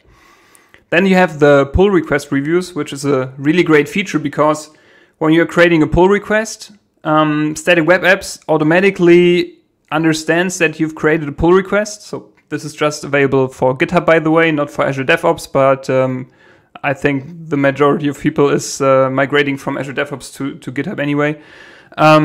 So pull request reviews provides you a preview branch that basically takes the code from your pull request branch and deploys it to a new instance so that you can preview the changes and see if everything is right. Like I said, the free plan is including not only all the hosting features and the platform features that I just talked about, but also an instance of Azure Functions. So you can deploy an additional Azure function that's basically a consumption plan function, but it's abstracted so you don't have direct access to that function. You have to define that in your code and then deploy it. And then you have a web front end on the one side and then the then the Azure function at a specific route, and that's where it gets interesting because the Azure function, the default one, is always mapped to /API on your static web app, which means that you don't have any CORS issues anymore. You don't have to handle CORS at all. You can just query from inside of your web application /API, and you have direct access to your Azure function app. Then there are some premium features, and there's a bandwidth limit that you should know about. And now we get to the interesting part because I've seen that the sessions are only 25 minutes long. So as a demo, I have created a little application that you can open under sessionfeed.app. And this application will enable you to create your own questions for the session. And I may be able to answer that. And you can also comment on questions from other people. So I will just switch over to that so that you know what I'm talking about. So if you go to sessionfeed.app, you will be presented with the login screen. This is everything based on Azure Static Web Apps. I have to look onto my other screen to interact with that, so please excuse me for that. So I will log in with my Microsoft account. And what it will basically do, it will, because I'm already logged in, it will take my Microsoft account. If you're logging in for the first time, you will be asked to consent to provide your data. This is basically just for the service to be able to log you in. This is all the data. This is why I just printed out the raw object here that you see if you log in. So the identity provider and some other stuff. So this is everything that is handed over to the application basically. And the first thing that is interesting that you already see here is that the web application itself connects to /.auth/me, and that's the endpoint where the front end, the web application, gets all the user information about the logged in users. I have not configured any authentication at all. Just inside of my static web app, I have told it that this path is authenticated, so it just requests the authentication from you. And this is what happens then. And if you go to talks, yeah, you see I've created another talk because I was confused about the time zones. It was too early, and then I created another one. And this is the current talk. This is why the recording sign is on. And you can go to discuss to ask some questions.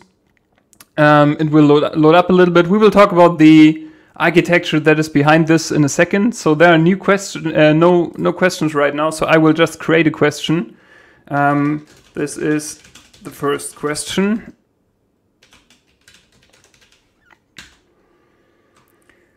What is static web apps? And I'm going to ask this question. And what is interesting is that this question has now appeared here. And there's already someone who asked another question. That is great. And if you go to reply here, you see the answers. There are no answers yet. You can add your comment if you want. On my screen, because I'm in full screen mode, there's a little bug down here. But you can just add your comment. And we will be looking at this, and I will be looking at this after the session. But now we will talk about the actual architecture that is behind that.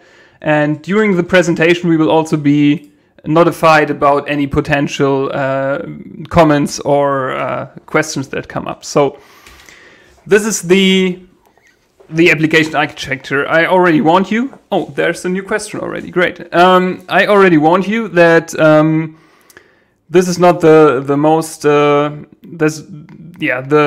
least complex architecture that you can think about, but it's basically the static web app hosting the front end, which is written in Vue, and the API that is written in Azure Functions. It's an Azure function. It's all based on TypeScript. And what I did in TypeScript, because that's also the thing that we did in the customer project where this is based on, is to use GraphQL in there. And we will just take a look at GraphQL in a second and why we've used it there. But GraphQL is basically used as an API gateway here. So you think, okay, you can also use an Azure API gateway, but the Azure API gateway can also be used, of course, for like external things. But the GraphQL API, or in this case Apollo Server, is that's the, I would say, most used GraphQL implementation that is out there. That is used as an API gateway for multiple reasons, because you have you have a microservice-based architecture. So we have a message API and a session API, as you see, and the front end only communicates with GraphQL. And the thing about GraphQL is that because it's behind the static web app, we can use the whole authentication and authorization part, which is sometimes a little bit of pain in GraphQL, and we can use that completely provided by the static web app. And we just use that to handle our user roles, the authentication and all that stuff, and we only have to add some very little things to make it possible to forbid or allow specific users to access specific endpoints. You will see what I mean in a second. And what you also see here is that the front end always connects to the proxy in the middle, so to the static web app, and then the static web app connects to GraphQL, and thereby also checking if you have the permissions. So that is basically the single point of control, the static web app itself. And after that, the GraphQL API gateway will connect to the other microservices that you have. I have just created this app a few days ago. So it just has a session API and a message API that is basically used to query some session information, like the questions that you've seen and the comments. And the message API is used for polling information. So, like I said, we have the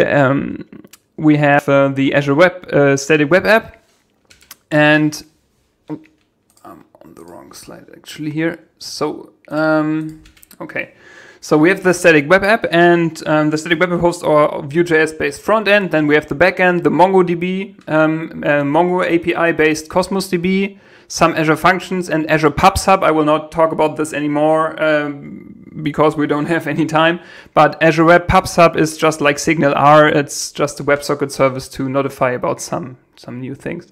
So why GraphQL? So GraphQL is basically a query language for APIs, which provides us with definitions for specific endpoints and specific resources. And we choose this because everything is based on TypeScript, and with TypeScript, we have the possibility to define our types and share it between the front end, the back end, and all the microservices. So we have a shared library of definitions, basically, that is used for the resources in the front end, as well as in the back end, as well as the GraphQL definition itself, and thereby also the API gateway and controlling what is available and what's not available.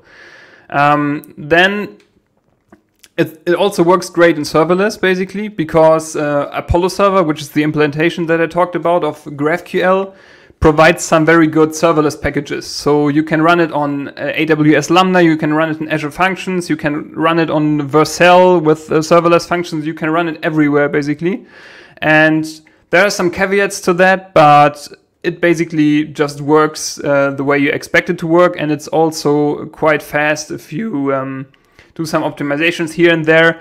So the application that you are currently using, because I see that there are some questions that are coming in, this application, there's no optimization basically. So this is the raw performance of just the cheapest tiers in Azure that you can have. There's no caching, there's no anything. So there's a lot of potential for the UI responsiveness and so on. Also, GraphQL has a very rich ecosystem with some tooling around. So we have no subscription support. Is something that you should know in serverless, because you can subscribe to a function, and sometimes authentication authorization can be difficult, but that is why we use Azure Static Web Apps. And I will switch to the Azure portal, because in the Azure portal we can see we have all our resources in a specific resource group. And this is just application insights with all the microservices connected. So the API itself and the front end, the session API and the message API. And we can go to the back to the resource group, and you can see that in this resource group we have just some consumption plans for the Azure functions. We have the Cosmos DB, and we have the Azure functions themselves and the static web app.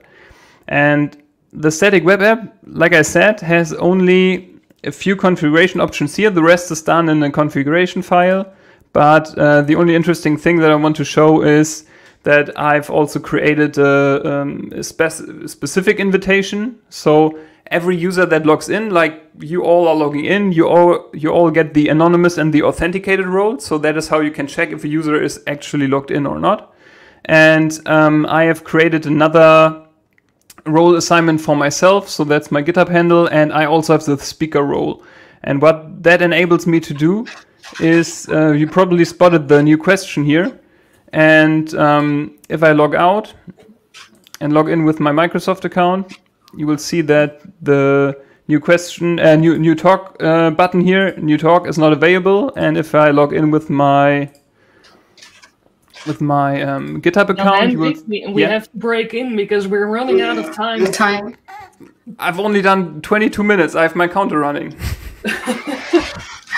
Yeah, unfortunately, yeah. But maybe we can at least take one question from the app that you built. It's a very interesting app, by the way. So we can just go to the takeaway slides if that's okay for you. So that's basically the important part. So no, we have to wrap up. I'm sorry. I'm really sorry about it. Maybe you can share your Twitter handle real quickly and share it on your Twitter so people can see it there. Yeah, of course I can. I will also show share the slides as a whole part. So, but like I said, you can just ask more questions in the app, and I have the takeaways on right now, and I will also post the link to the whole presentation right there. And yeah, I think, okay, if we're running out of time, that's a little bit bad, but I cannot change it. Unfortunately, a lot of interesting stuff in your talk. Right. Absolutely, yeah. Mm-hmm. Okay. Thank you very much, Jan-Henrik. And yeah, for now, we have some content for you about Cosmos DB. And as many of you know, for a very long time, Cosmos DB only had one way of provisioning throughput. So if you're designing your Cosmos DB strategy, you would have to understand your workload first to know how much you need to pay upfront. And sometimes if you set your throughput too much, then that's a little bit of a waste of money. And if you set it too little, and then your app's performance can suffer. But we all have different use cases, so it's very nice to have choice. And if you're interested in learning about your different choices and different ways of setting your throughput in Cosmos DB, please watch this video. Azure Cosmos DB helps you get more value for your money by making it easy to manage the components you pay for, database operations, and storage. The cost to perform database operations, including memory, CPU, and IOPS, is normalized and expressed as a request unit. More request units are charged for more demanding activities. For database operations, you can select one of two models, provisioned throughput or serverless consumption. Provisioned throughput is the capacity you allocate for database operations, measured in the number of request units per second and billed hourly. It works best for workloads that always have some traffic and require high-performance SLAs. If the traffic is predictable, you can use standard provisioned throughput to manually set and adjust capacity as needed. If the traffic is unpredictable, you can use auto-scale provision throughput to instantaneously and automatically adjust capacity between 10 and 100% of your set limit. Auto-scale becomes more cost-effective than standard when traffic is unpredictable and not close to maximum capacity most of the time. Provision throughput may not suit workloads with only occasional database operations and lower performance requirements. These applications can benefit from the serverless model. While it has a higher unit cost, it's consumption-based and only charges for the request units used per database operation. With consumed storage, fees are charged for the total gigabytes used per month for both transactional and analytical storage. You also pay for storage I/O and analytical storage. Get the most value from your workloads by understanding the components you're built for in Azure Cosmos DB.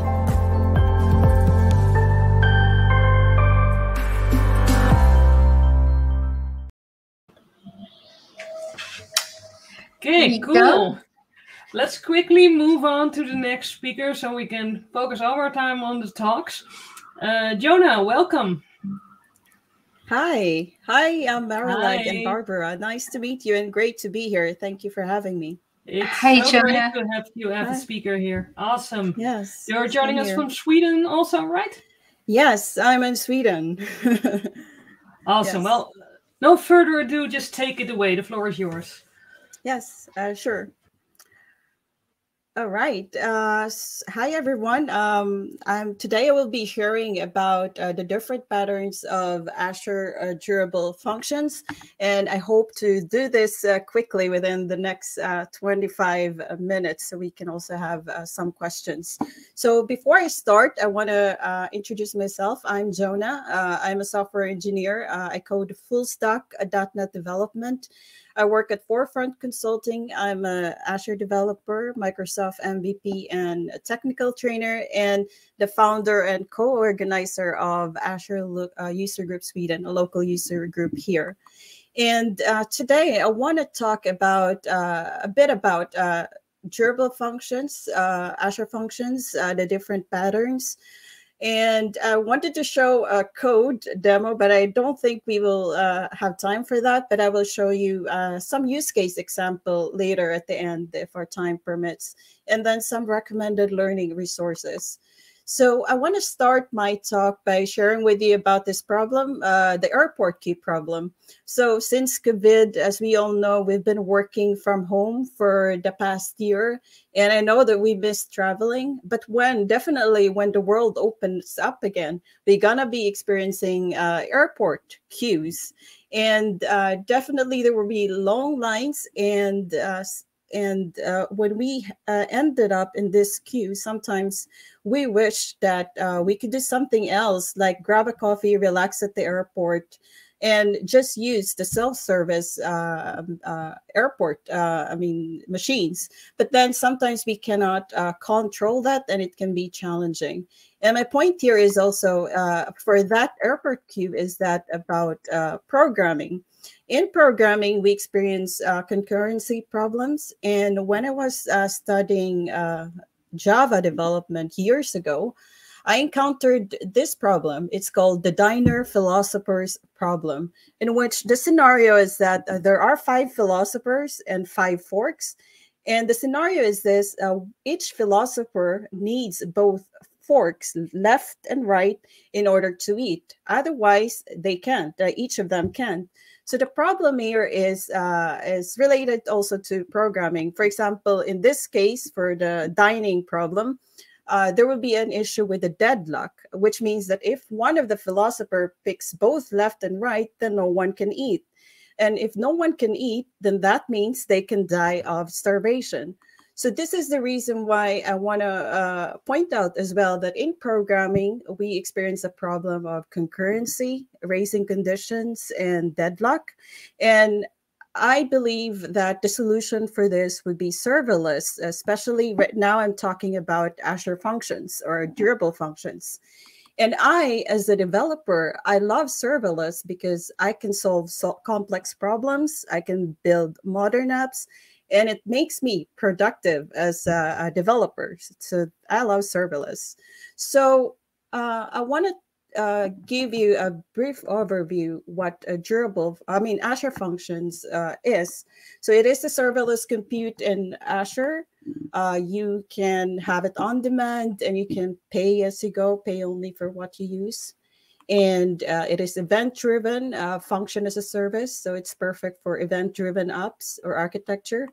And as a developer, you write less code. And that means you also get developer productivity, which means for us developer teams, we don't need to worry about maintaining the servers or like maintaining or upgrading the infrastructures behind it, because the cloud provider, Azure, takes care of that for us. And of course, just like the previous session, we had a lot of sessions about integration with logic apps, Azure SQL and Cosmos DB. Azure Functions integrate very well with Azure APIs and services, as well as external APIs. So basically, Azure Functions is composed of the logic that we have in our function app, the code, and also the events, which are the triggers that we use, HTTP or blob trigger, and also the data, for example, the bindings, the input and output binding. So that is Azure Functions. So what are durable functions then? So durable functions are extension of Azure Functions. So it allows us to write stateful workflows in serverless environments. I know that logic apps can allow us to do that as well, but in durable functions, we do it more in the code. So it's more code-driven in the logic. And it's also a compute service. What's good about durable functions is that it manages and checkpoints and even restart the state for us, and we don't need to do that. And the technology behind durable functions is the durable task framework, which you can check actually on GitHub through that link. So, and also it supports different languages like C#, JavaScript, Python, F#, and PowerShell. And now let's go to the different types of durable functions. So there are different types. There are 4, but the top 3 are like the client functions, the orchestrator functions, and activity functions, and the last is entity functions. So client functions are like the starter functions. They kickstart the orchestrator. It is the starting point of the orchestrator. It can be an HTTP trigger, a blob trigger, service bus trigger. And then we also have the orchestrator functions. In orchestrator functions, that's where you describe your actions, your workflow, and how you want your tasks or functions to be executed. And we also have activity functions. So activity functions are like the normal Azure functions, actually. They contain the basic unit of the workflow, like the task that needs to be done. And activity functions can only be triggered from the orchestrator function or through the workflow. And then next we have entity functions. And entity function types are used to define operation for updating small pieces of state, like it's also called durable entities. And the difference between the other types and entity functions is that you need to use entity trigger. And it's supported from durable functions version 2 and above. And I think it supports .NET and JavaScript, and I think Python recently. And what differs Azure functions from durable functions? So Azure functions are stateless and durable functions are stateful. And this is a big difference, because sometimes I get a question, what's the difference between them if they're like extensions or about the same. So these are the big difference between the two of them, but they're there to help us in providing solutions in our different use case scenarios in organizations. And one of the most important type in durable functions are the orchestrator functions. So the orchestrator, it needs to be designed or coded properly, because it is deterministic. And it is important to be determined in your design in the workflow, because the functions, the orchestrator function will be replayed. And if you want to learn more about deterministic API, you can check out the link on this presentation to learn more about the details of how it works technically. And here is an example of deterministic versus non-deterministic. So here on the left, we have the durable functions with an orchestrator, a determined orchestrator, which has a workflow for all its activity functions. And then on the right, we have isolated group of Azure functions that has no orchestrator. And the difference here is that, for example, if the VMs of one of the functions here on the right, without the orchestrator, gets restarted, then there's a possibility there's a possibility that you will encounter some problems, because it can be a state, it loses its state when the VM is restarted in Azure. And we also have a few things to think about when we're designing our orchestrator. And there's a code constraint documented in MS Docs, the do's and don'ts. For example, when you design your orchestrator, it is recommended not to generate undeterministic list of things. So for example, GUID, they are random, and like blocking APIs, infinite loops, and current datetime. Of course, the time ticks all the time, so it's not really like constant. So what is recommended instead is the do's. For example, for GUIDs, you use a new GUID method. For configuration, you pass it in your activity functions.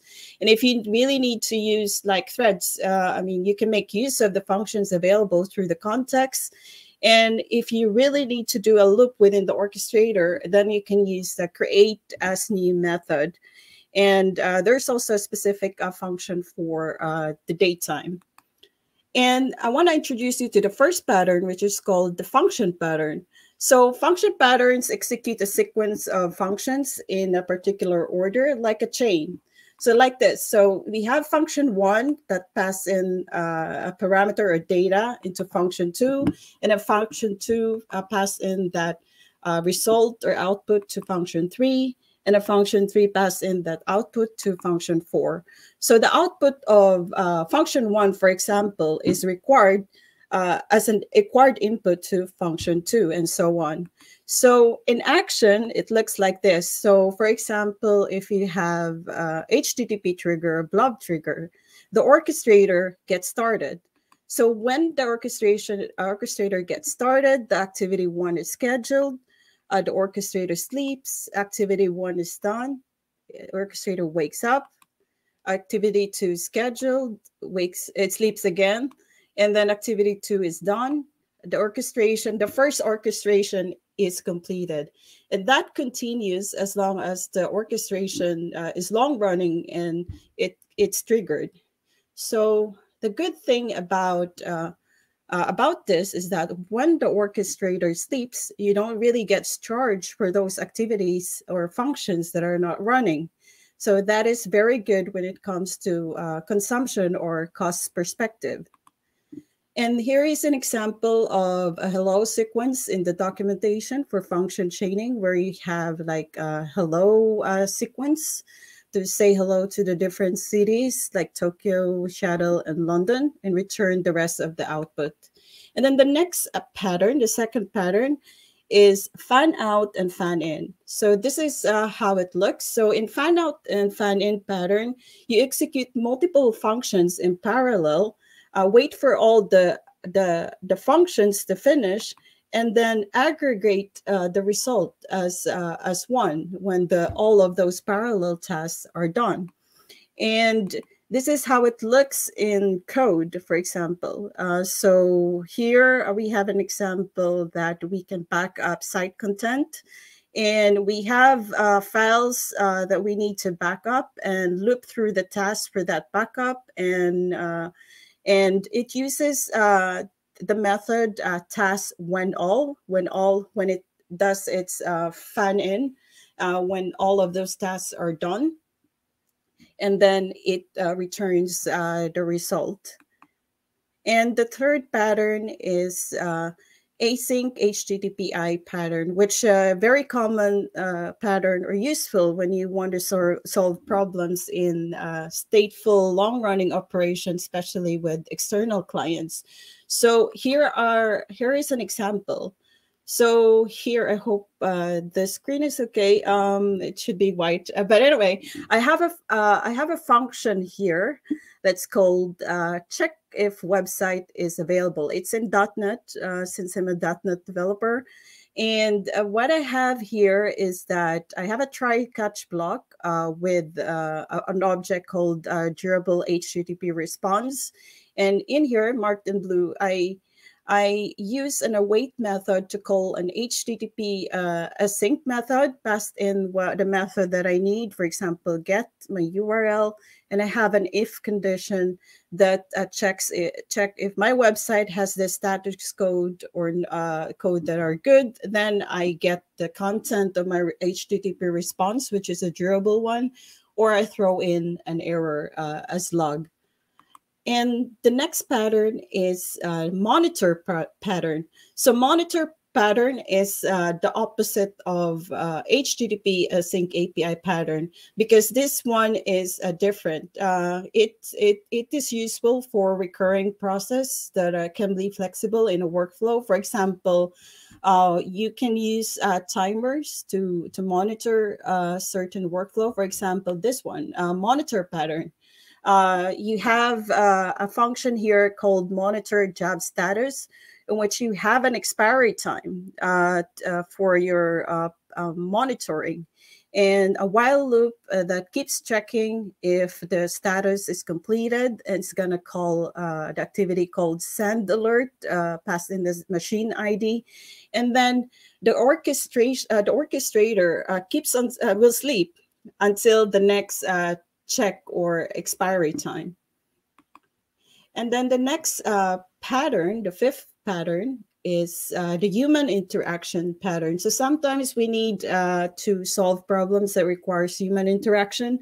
So for example, this one, the approval process workflow. So a function needs to send requests for approval to a human being or a person. But sometimes a person, for example, a manager that needs to approve something is not there. Maybe he or she is on the vacation and it can't answer right away. So this is the reason why you can also add a timer to automate the process. So here, for example, we passed in a request for approval, and if the person responds, then process the approval. Otherwise, after a certain time, you can also escalate it or do something else. So this is how it looks in a code example. So you have a method here. You have a timer, durable timer, and you also have a method called wait for external event from the context to wait for the response from a human being. And the last but not the least, one of the patterns is the aggregator pattern. This is commonly used for stateful entities, where you aggregate the event data over a period of time as a single entity. And this event data can come from different resources, and they can come anytime. And the aggregator aggregates or handles them as they come. And this can be tricky to fix in a normal function, because in a normal scenario, you would need to send it in a certain kind of queue, and then you need to keep checking on the queue as well when the trigger comes in or the message comes in the queue. So with aggregator pattern, you can solve a lot of problems that could make use of this one. So this is how it looks in the code example, code snippet. So you have the iDurable entity context, and in the context you can call get input with the value of integer, set state, and then here you can on the right side you can also signal. You can also use signal entity async and pass in your entity ID in here, the method as well, and the data.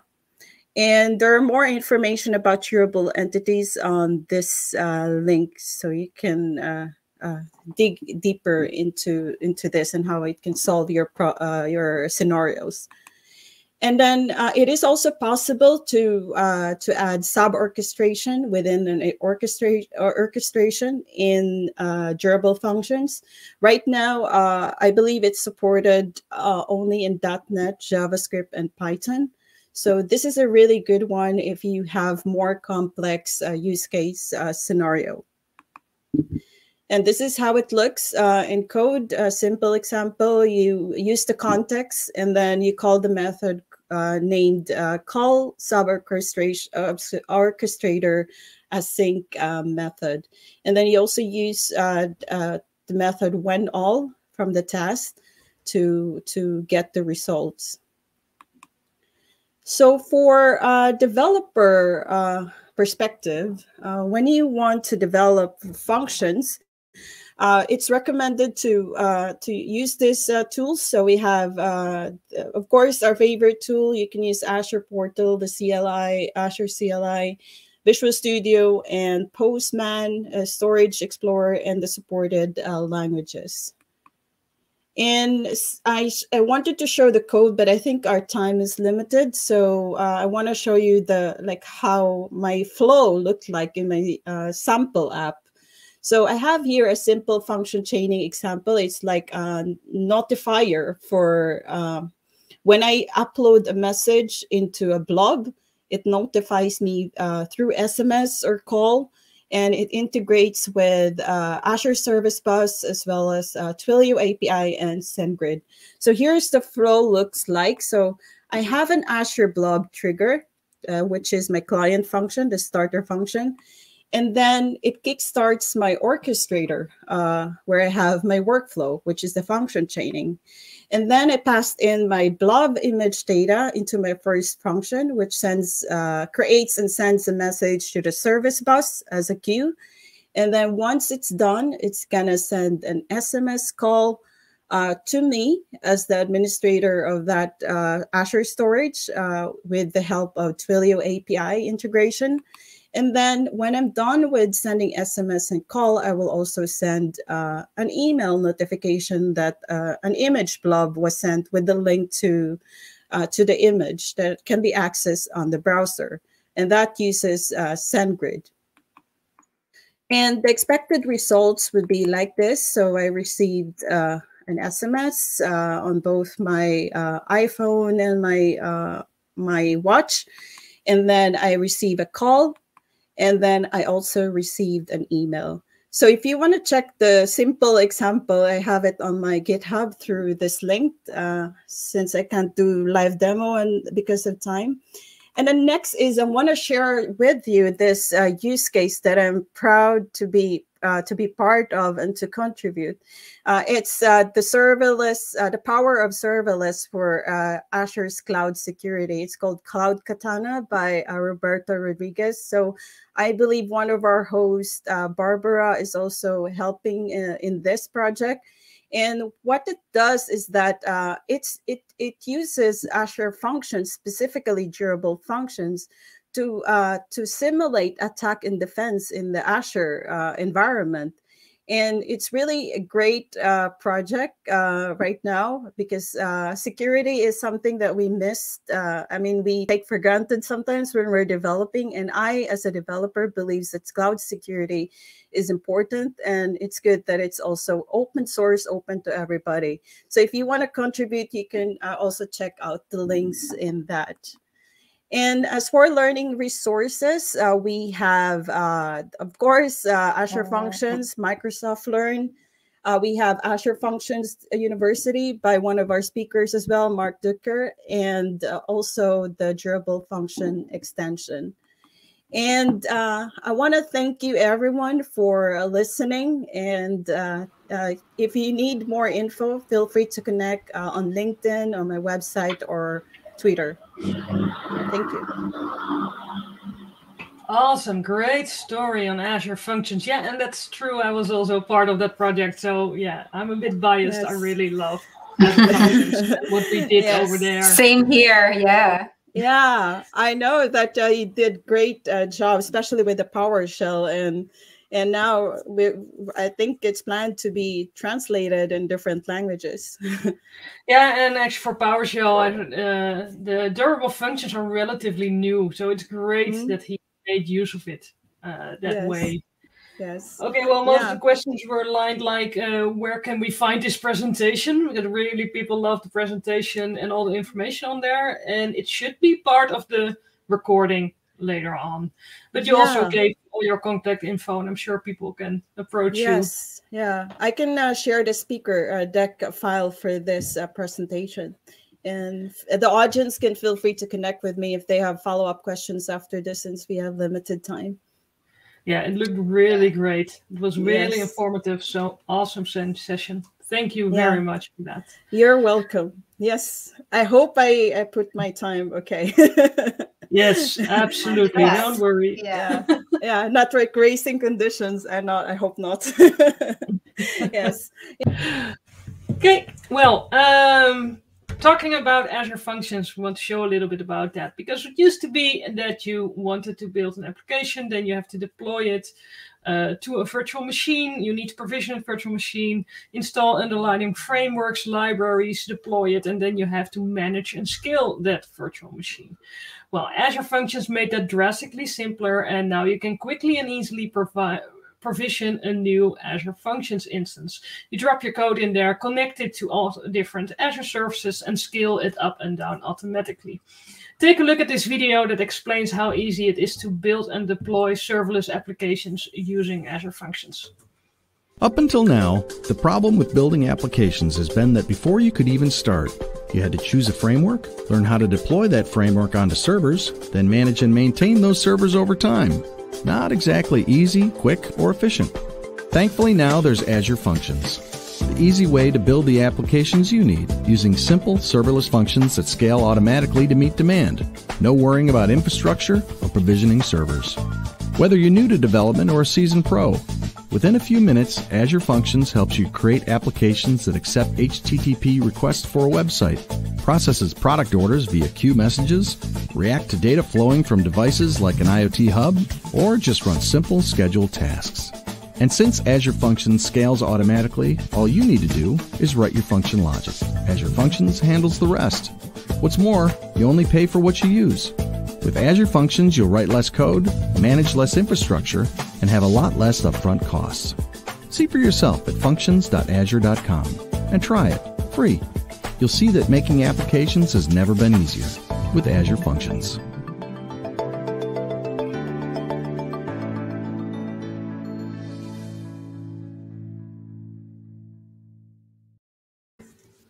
All right. Well, more power to Azure Functions.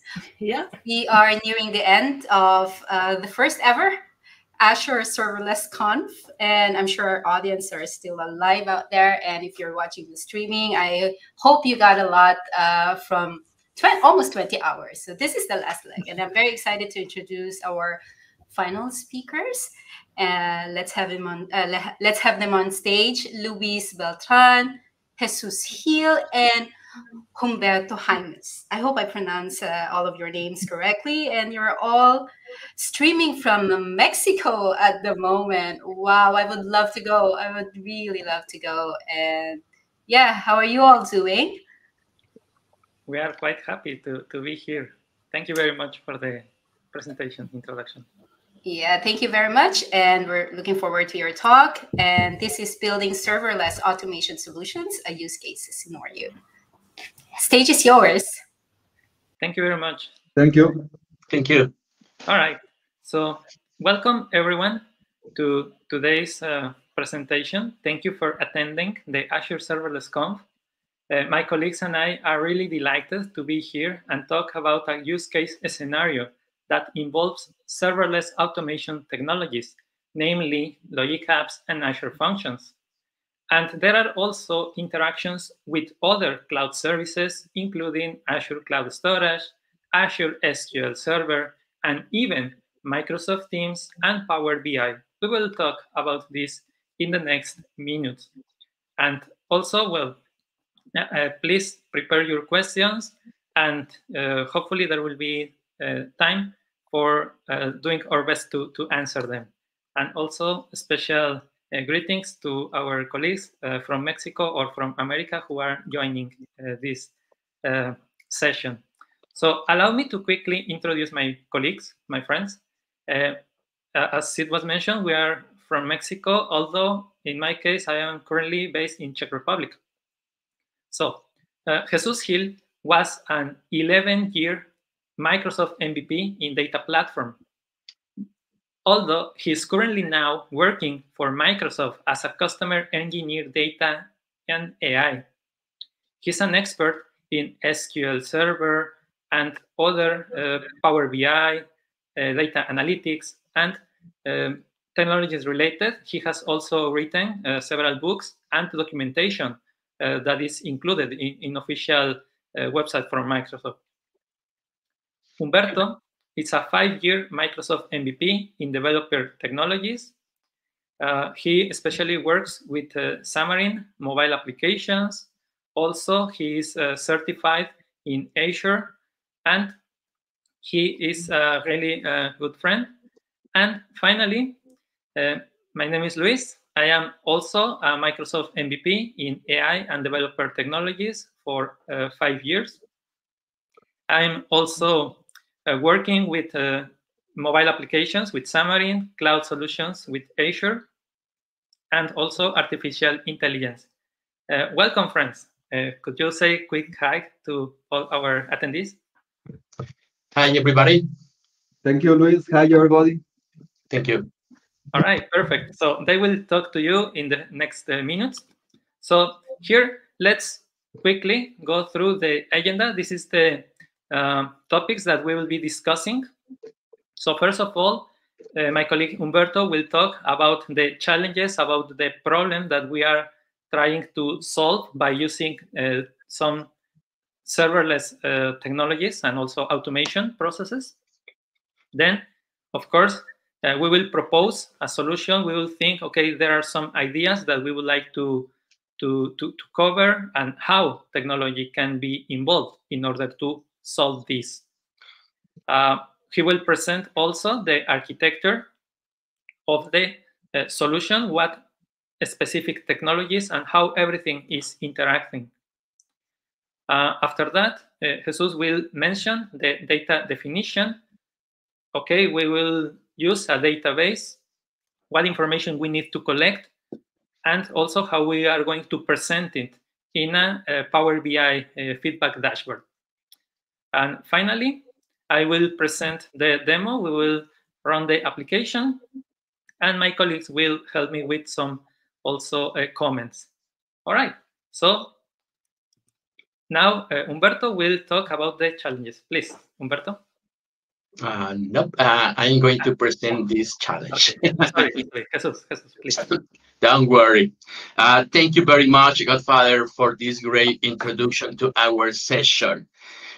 In a word, full of challenge, where we have experienced a global pandemic, where the use of communication tools and the teamwork have taken on an unparalleled relevance, we have designed this solution for you. Let's talk about the challenge. First, who is the target audience for these solutions? Mainly students, then for those who organize events for these communities, and later we have endless profiles that our solution can benefit from. What is important to them? Mainly because they want to observe how their career develops. In some countries, in Mexico or another parts in Latam, it's also required to have evidence that they attended sessions, workshops, events, and etc. Since that makes it a differentiator, for example, when wanting to look for a job or a new job, and then the recruiter can see evidence, okay, that they attending the events, the sessions, etc. So the challenge is to have an attendance diploma or another certification, right? But the solution that exists now is all free. And unfortunately, the most common is that the first diploma are free, but in order to deliver diplomas to all attendees, we needed to buy the full solution. Or in other case, we needed to invest money to create our development. On the side of the event organizers, they need to have the feedback of the attendees to be able to make better events, qualify the speakers, or also to know what topics that the attendees want in the following events. In our experience, we have seen that Microsoft MVPs, MLS, using different tools to get this goal. But the technology that user is not integrated in a full solution. So we trying to pop together is trying to put a puzzle every time that we run an event. The final need is have to the information available to can use in any time. Okay, so could you move the next slide, please? How do we structure our solution? Okay, we try to do an easily and possible easy solution and divide it into 4 main processes. Okay, the first process, we create a serverless solution that processes the webinars that run during the day. This is process that run daily and the end on the day and save the information in an Azure SQL database. The second process, we define a set of rules for attendees to earn their diplomas at the end of the event. For example, a rule we defined is that the attendees has been more than 50% of the time of the sessions. This percentage you can change according to your own policy. Okay. The process 3 is always important to have a report where we can view all the information that we have previously saved. And believe it, it's very necessary when you are organize the events. Okay.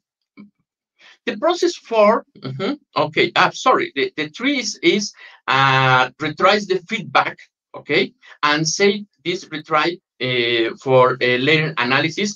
And the 4, as I say, is the report. Okay, bye.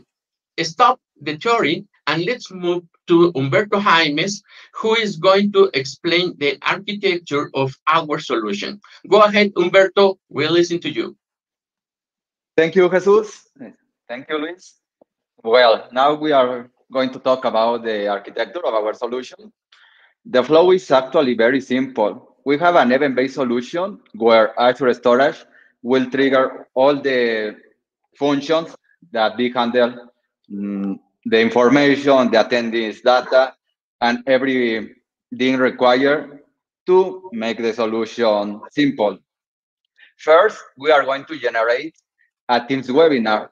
This is an option that requires all attendees to register their mails, and also then give us some metrics of the behavior of the session. So we have all the information to apply the set of rules that Jesus talked a few moments ago. It is much simpler than live events, but it gives us more control than a normal Microsoft Teams meeting. That's why we are using Microsoft Teams webinars. In our flow, we have some Azure functions. One runs every 24 hours and analyzes which webinars have already finished according to the dates that we configure in the database. And using the Microsoft Graph API, we can obtain the attendance report, where we are mainly interested in mail addresses and the time the attendance was present in our live sessions.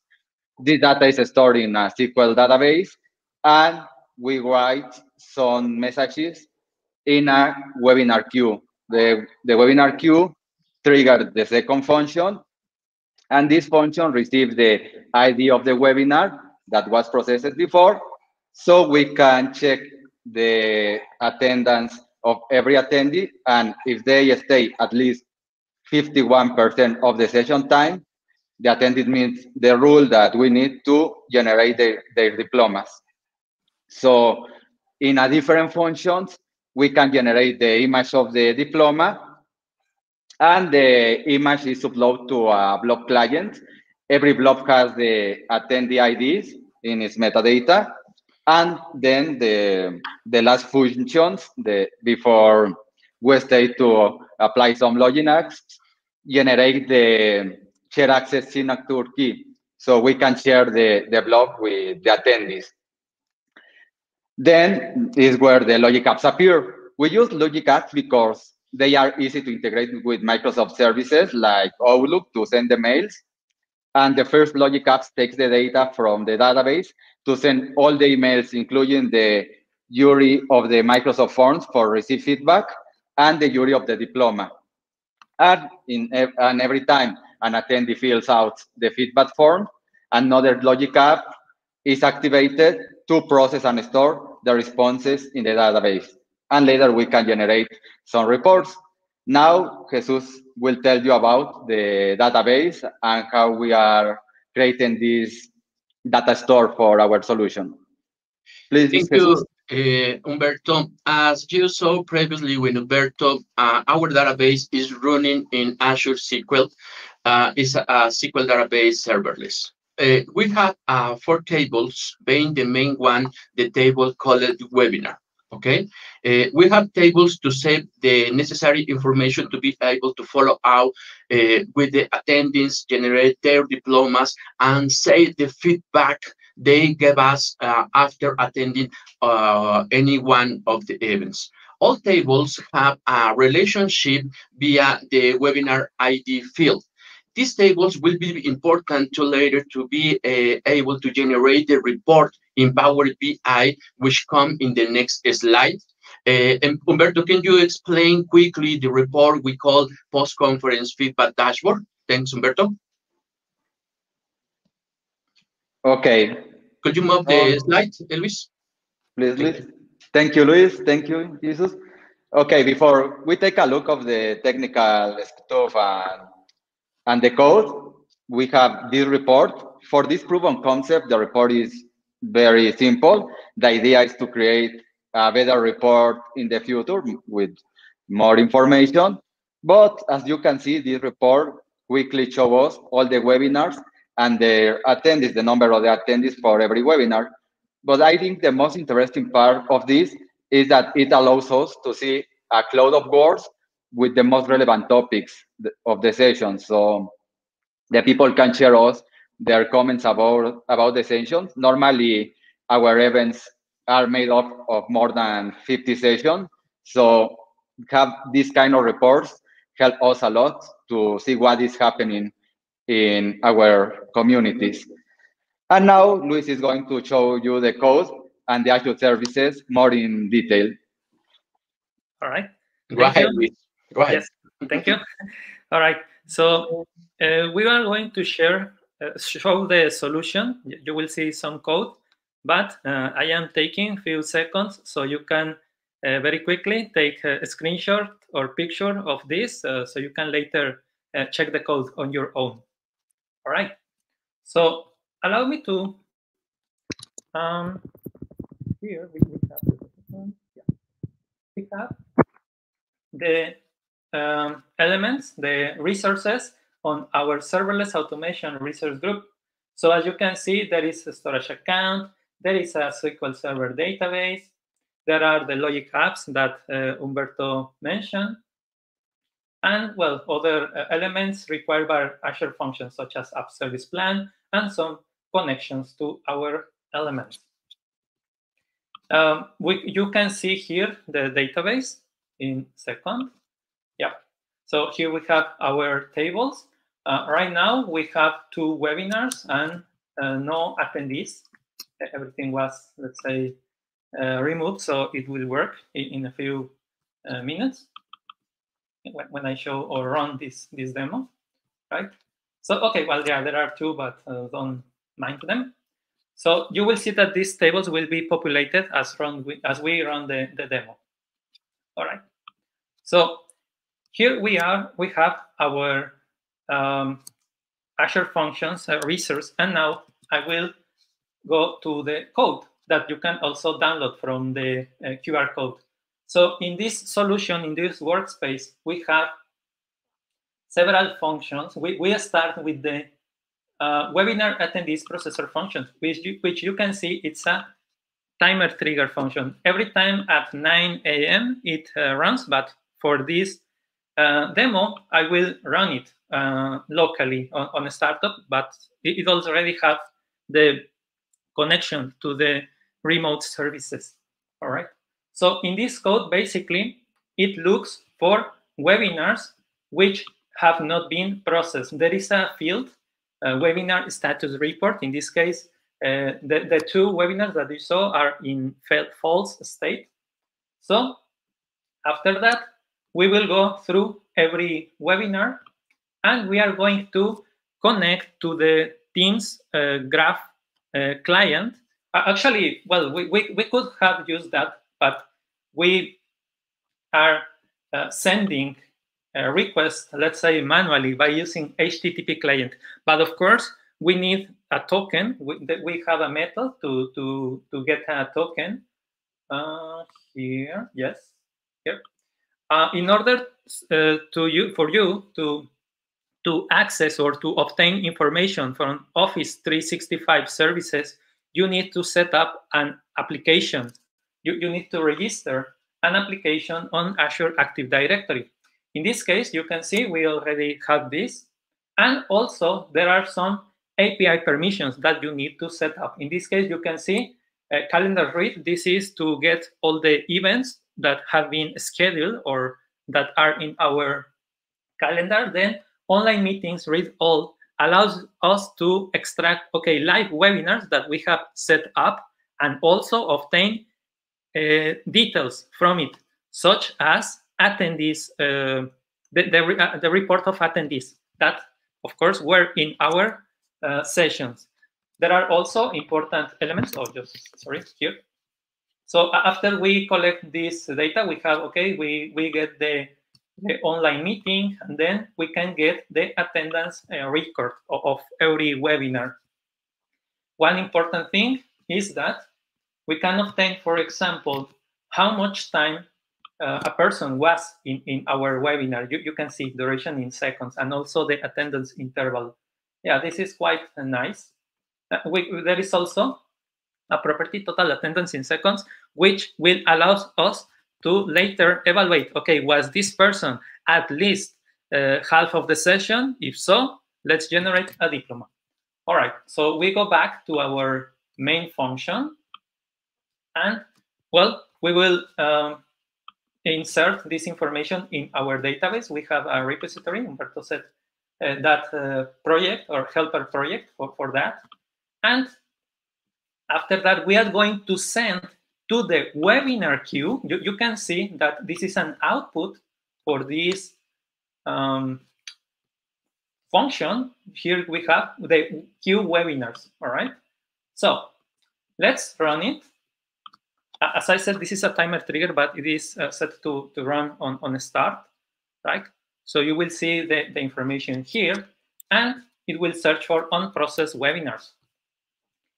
After that, it will go through each of them, and it will collect the attendees. As it is running in our storage, you will see, okay, well, we have the diplomas. I will go to that a bit later. But here we have our queues. Okay, queue webinars is here. You will see, okay, webinar 1, webinar 6, the IDs. Okay, maybe they were already processed. So I will go to the other one, which is the queue emails. In this case, the attendees that are, let's say, that were evaluated and were for most of the time will be here. These are the IDs of the attendees, right? And this was just inserted, all right?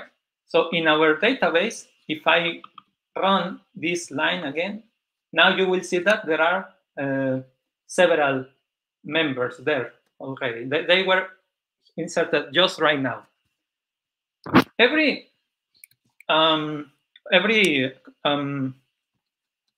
attendee also gets a diploma, and okay, you will see here the blobs.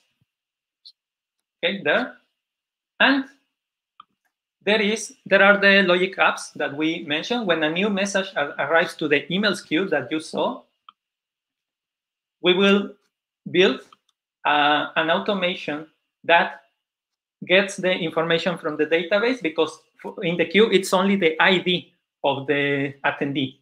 So we will prepare the link and also some links, and we will send the email. As you can see in the design, we are collecting, okay, the email, the name of the webinar, the links, right?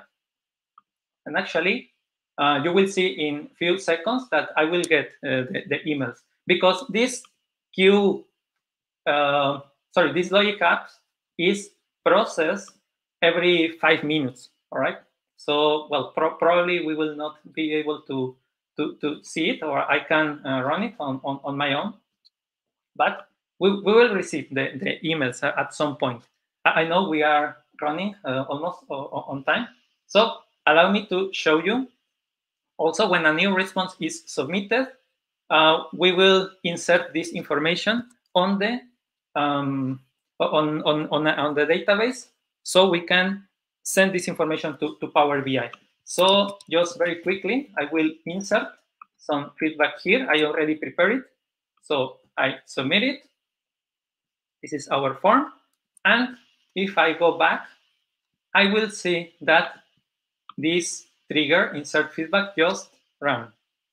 Okay, we are really close to finish.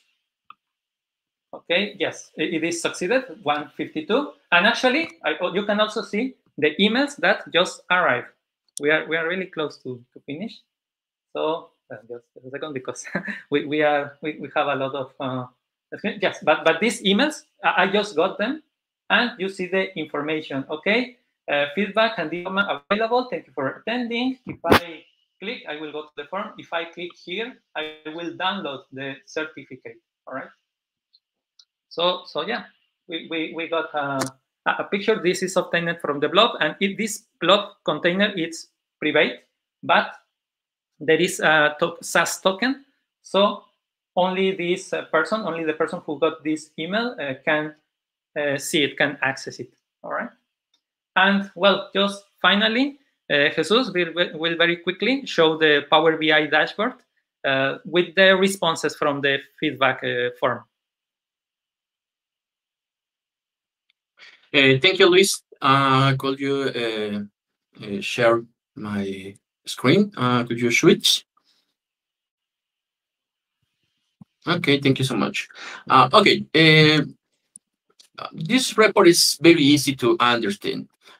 Here, the most important is first have the information that I say we have for these tables, attend, speak, a webinar, webinar feedback ID. Okay, and this information is very important to can show this visualization. Okay. Also, we have this visualization is an external. This visualization is named Tat Cloud. Okay. Why we need to use these visualizations? Because it's very important try to get the most popular words that say in the comments for the feedback and the next topics. Okay. And we say we have this data source, and the data source, as you said, is for an Azure SQL database. Okay, this report will be available in the GitHub report. Okay, so you can download when we are available in the next hours. Okay, so it's very easy. We have 5 visualizations, and all in which you can say we have the number of webinars that you run, a number of attendees per webinar, average rating, popular feedback, and request next topics. Remember, the most important here is have the information that we can show all the info that you needed. Okay, return the information to Luis and Humberto to close this wonderful session to our attendance. Thank you so much. My name is Jesus Gil, Dr. Rudo SQL, and gracias totales. Thank you so much. Thank you. Gracias. Thank you. Excellent, excellent way of closing Azure Serverless Conf. Now we get to see all of the exciting serverless offerings on Azure with your solution. I love seeing the whole solution architecture. You've been working on a lot of different platforms here. So we don't have any questions from the audience, but actually I do just have one. So do you have any advice for how to gracefully handling errors between all this pipeline? Because you're connecting with different APIs and doing all these things. How are you managing all the errors? Yeah, there are some log analytics that we can check in order to detect any issue. Also, in Logic Apps, for example, you can check what if there was a problem, what was it, so we can very quickly fix it. And yeah, one of the advantages is that we can work, let's say, in local environment before going to production before pushing it to the cloud. So there are several, let's say, ways to manage the errors. Well, that's great. So all of the resources that you use, you can run locally, correct? Mm-hmm. Exactly. Yes, we can run our tests, and then we will be ready to go. Makes it so much easier. Barbara, do you have any other questions for the team here? No, this was really a clear session. A lot coming, a lot of information. I like that QR code. I hope everyone got a screenshot of that. Well, I took a screenshot as well, so I'd love to see your code. But thank you very much for joining us today. It's been really great. And now we've come to the end of our stream here, Barbara. Great sessions, yeah.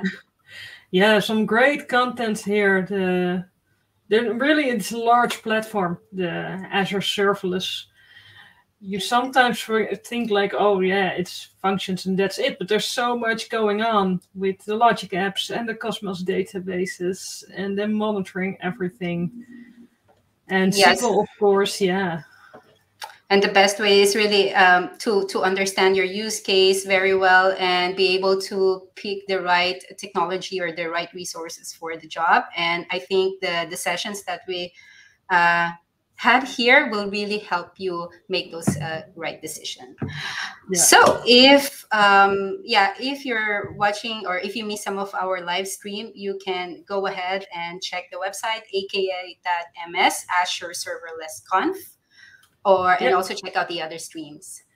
Yeah, you can find all the streams that were already recorded, and you can find all the on-demand sessions that are on there. Thank you very much, everyone. I enjoyed it, Barbara. I hope this is not the last time we're hosting an event, and have a great day. Yes, thank you, everyone. Thank you.